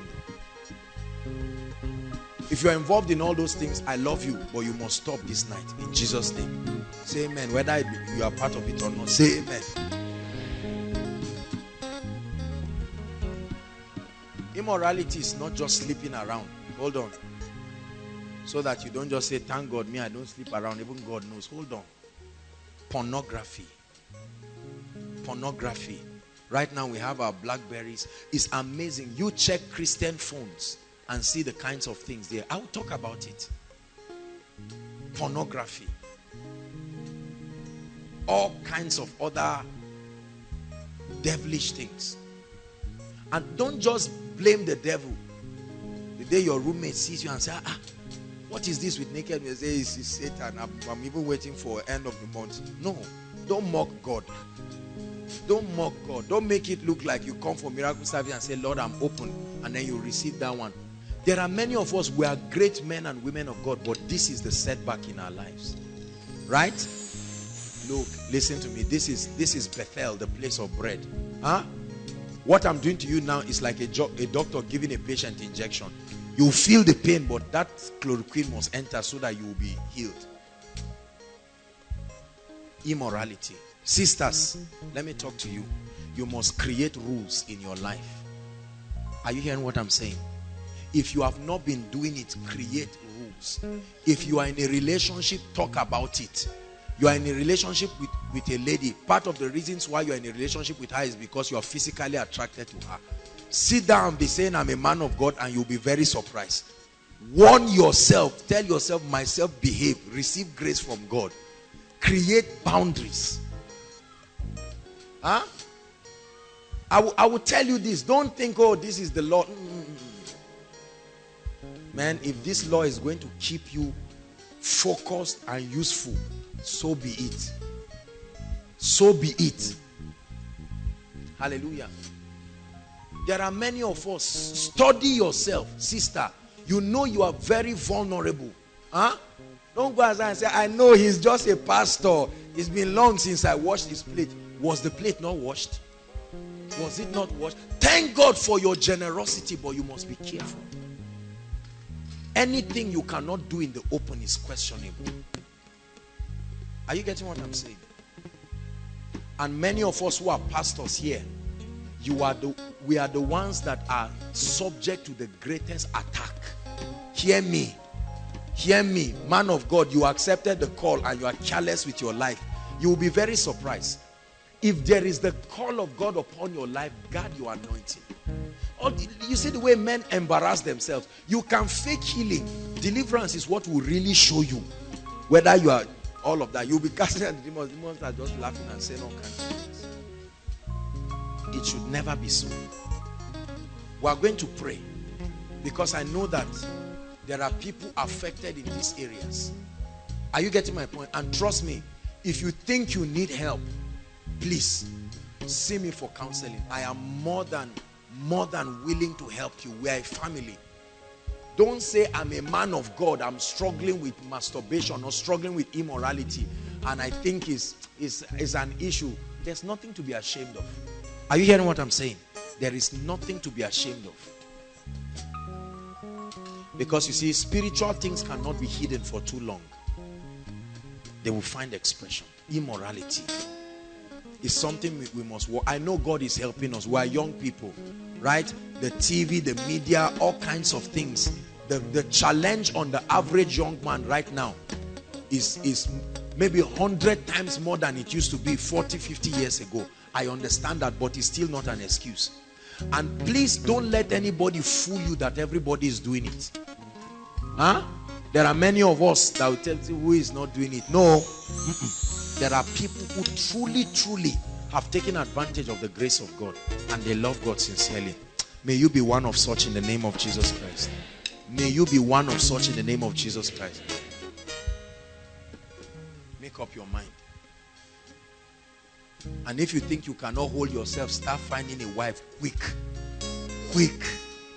No. I'm very serious. I'm not playing games. The Bible says it. It is Bibles. I'm not saying you marry because, but the Bible says if peradventure in your quest to love God and you find out that you have prayed, you have fasted, you know that this one is not demons again, please marry. I'm telling you this, marry. It is a biblical, I say it doesn't change anything. Are you joking? Are you married to know whether it changes something or not? Just marry, obey the Bible. Don't start arguing with scriptures. Anger, immorality. You have pastor friends or groups, sit together and talk about this. Talk about this in love. Don't condemn people. And you, when somebody comes to meet you and says, see, I find myself sleeping around, you say, I knew it. The way I've been looking at you, I know you are not straight. No. That ministry is not given to you, because that's the issue. Listen, we're rounding up. That's the reason why many people are unable to open up, because they are afraid. They don't trust us, men of God. They don't trust. Somebody comes and opens up and tells you, this is the challenge in my life. This is what I'm going through. They'll say, have you heard? Forget everybody you see preaching on stage. Oh, people are dying in silence. The other person say, what are you talking about? I say, I will gist you. Something happened. No. As a minister, you are a steward. Don't betray people's trust on you. Are you hearing what I'm saying? But please, I'm talking to you. This is an admonishment from the depths of my heart. You feel that there are issues compromising your Christian experience and you need help. By the grace of God, God has anointed us to be able to offer you help. And with Jesus' joy and with every open heart, it's a privilege. But don't sit down and die. You can fake it before men, but you see, it's a seed you are sowing. It's a seed you are sowing. We are going to pray. Just 2 prayer points. Rise up on your feet and we'll be done for tonight. Today's service was another dimension by the Holy Ghost. Hallelujah. Listen. Hallelujah. While we are taking the first prayer point, at the same time an altar call is going to be made. Please, everyone listen. This is a serious altar call.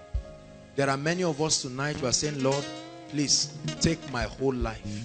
I'm surrendering everything to you. I'm tired of living life my own way. You may have even given your life to Christ before, but you know that you are not serious with God and you want to step up your Christian experience. God has shown you that he wants to use you. He's shown you that he wants to do mighty things. But you are saying, Lord, I've not truly surrendered everything. The moment we start praying, I'd like you to just come and go on your knees here. I would like to lead you to the Lord Jesus Christ. Young, old, whatever. Please, you need to truly make up your heart and your mind to the Lord. Hallelujah. The moment we start praying, please, I'd like you to come up. We're out of time. Prayer point number 1. Prayer point number 1. You're going to say, Lord, put a passion for souls. Put a genuine passion for souls in my life, that beginning from tonight, I will begin to be serious about winning souls and making sure that people are established in the faith. Lift your voice and pray. While they are doing that, all those who need to come out, find your way to the front. God bless you. God bless you. God bless you as you're coming. The remaining, the rest of us, please keep praying. God bless you. All of you who are coming, just come and kneel down here before God. There are still people sitting down. The Lord is speaking to you. If you need to be out, don't wait for anybody. Find your way and come while the rest of us pray.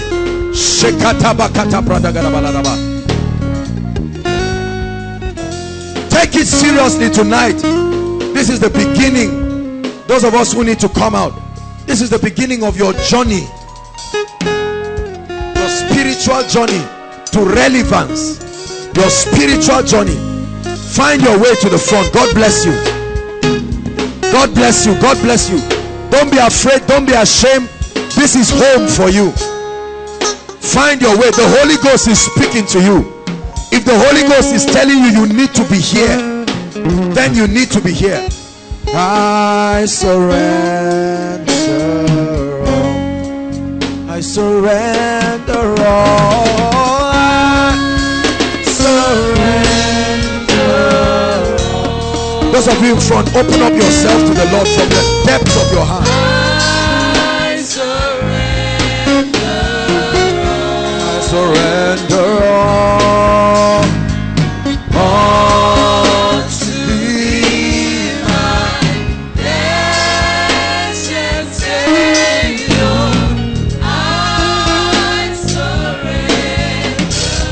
Let's sing one more time. I surrender all. I'm not the person I used to be. I am a brand new person. Hallelujah. I'm going to pray for you. Listen, all of you. You are not the brother or the sister that just came and knelt down here. You are walking up totally free. I don't care what it is you have done. I don't care what has been the testimony. He makes all things new. He makes all things new. He makes all things new.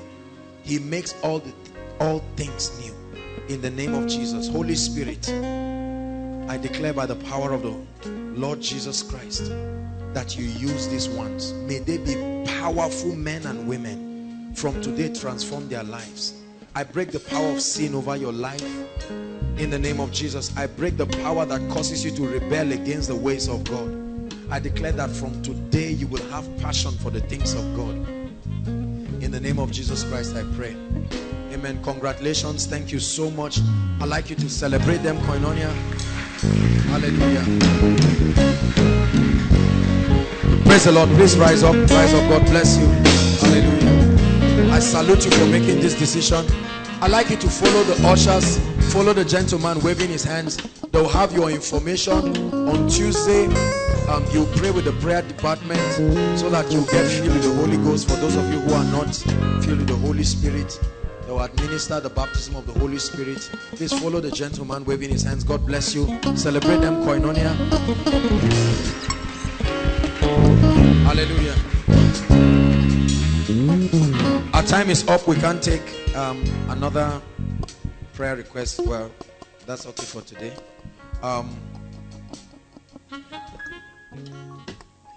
Before I invite those of us who are worshiping with us for the first time, let me just take a few announcements. Now, I want to announce something. Please, next week Friday, the Lord put this in my heart. Next week Friday, I'd like us as a family of faith and all those who are connected to this ministry all across the nations, all across this nation, please, I'd like us to fast. Hallelujah. We are going to fast. And your fasting starts from 6 p.m. on Thursday. Hallelujah. Not 6 a.m. on Friday. 6 p.m. That's Friday night. You won't eat anything. We're going to be praying. There are certain things that God wants to birth and bring. Hallelujah. So we're fasting from Thursday 6 p.m. right? And we'll run it as a marathon until if I said Friday 6 p.m. we will not eat before coming. So we'll break by 3 p.m. 3 p.m. is okay, so that you can eat before coming. Please listen. It's a dry fast, complete dry. There's no sipping water or honey. There's none of those things. Please, listen. Those are our children here. For the sake of the children, they can just start their fast from 6 in the morning to maybe 12. But if they feel they can go the extra mile, no problem. If you're sick and you're on medication, you can choose whether to join us or not. But please, everyone, Thursday from 6 p.m. It's not just to fast and sleep. By the grace of God, from Friday morning, this place will be open. Prayer department from Friday, if you people can pay the price, we'll allow this place while the setup is going on. You can stay around, pray around, just pray and prepare. By 3 o'clock you go and eat well and come. You won't die. Please don't frown at me like that. You won't die. Something will happen to your spirit. Some of you have done it. You've done more than that, but just run it, that marathon. So whatever you have to do, just know that once it is 6 o'clock, even if you have not eaten the whole day, once it's 6 o'clock, know that the vehicle has started moving. Praise God. It's moving down till that time. All escorts, you are stretching till 6. All escorts, we are not stopping by 3. You are stretching till 6. All your food, you can come and eat it here. Come and die here. But till 6, please. So the whole is not 12 hours now, it's 24 hours. And I know that there is capacity that we need to build in the spirit. Hallelujah. Praise the Lord. Dearly beloved, I hope you were blessed by this message. I want you to keep doing something for this man of God, our man of God, Apostle Joshua Selman. And that is, I want you to keep on praying for him, that the cause of the gospel may have free flow in him, that he may be granted boldness to continue with this commission of Jesus Christ, and that all provisions be given unto him as he continues in this journey of Christianity. And then don't forget to like this video. Don't forget to hit the subscribe button if you are new here. Don't also forget to leave a comment in the comment section, and then keep sharing abroad, and let's all keep sharing Jesus. I'll see you again. Bye.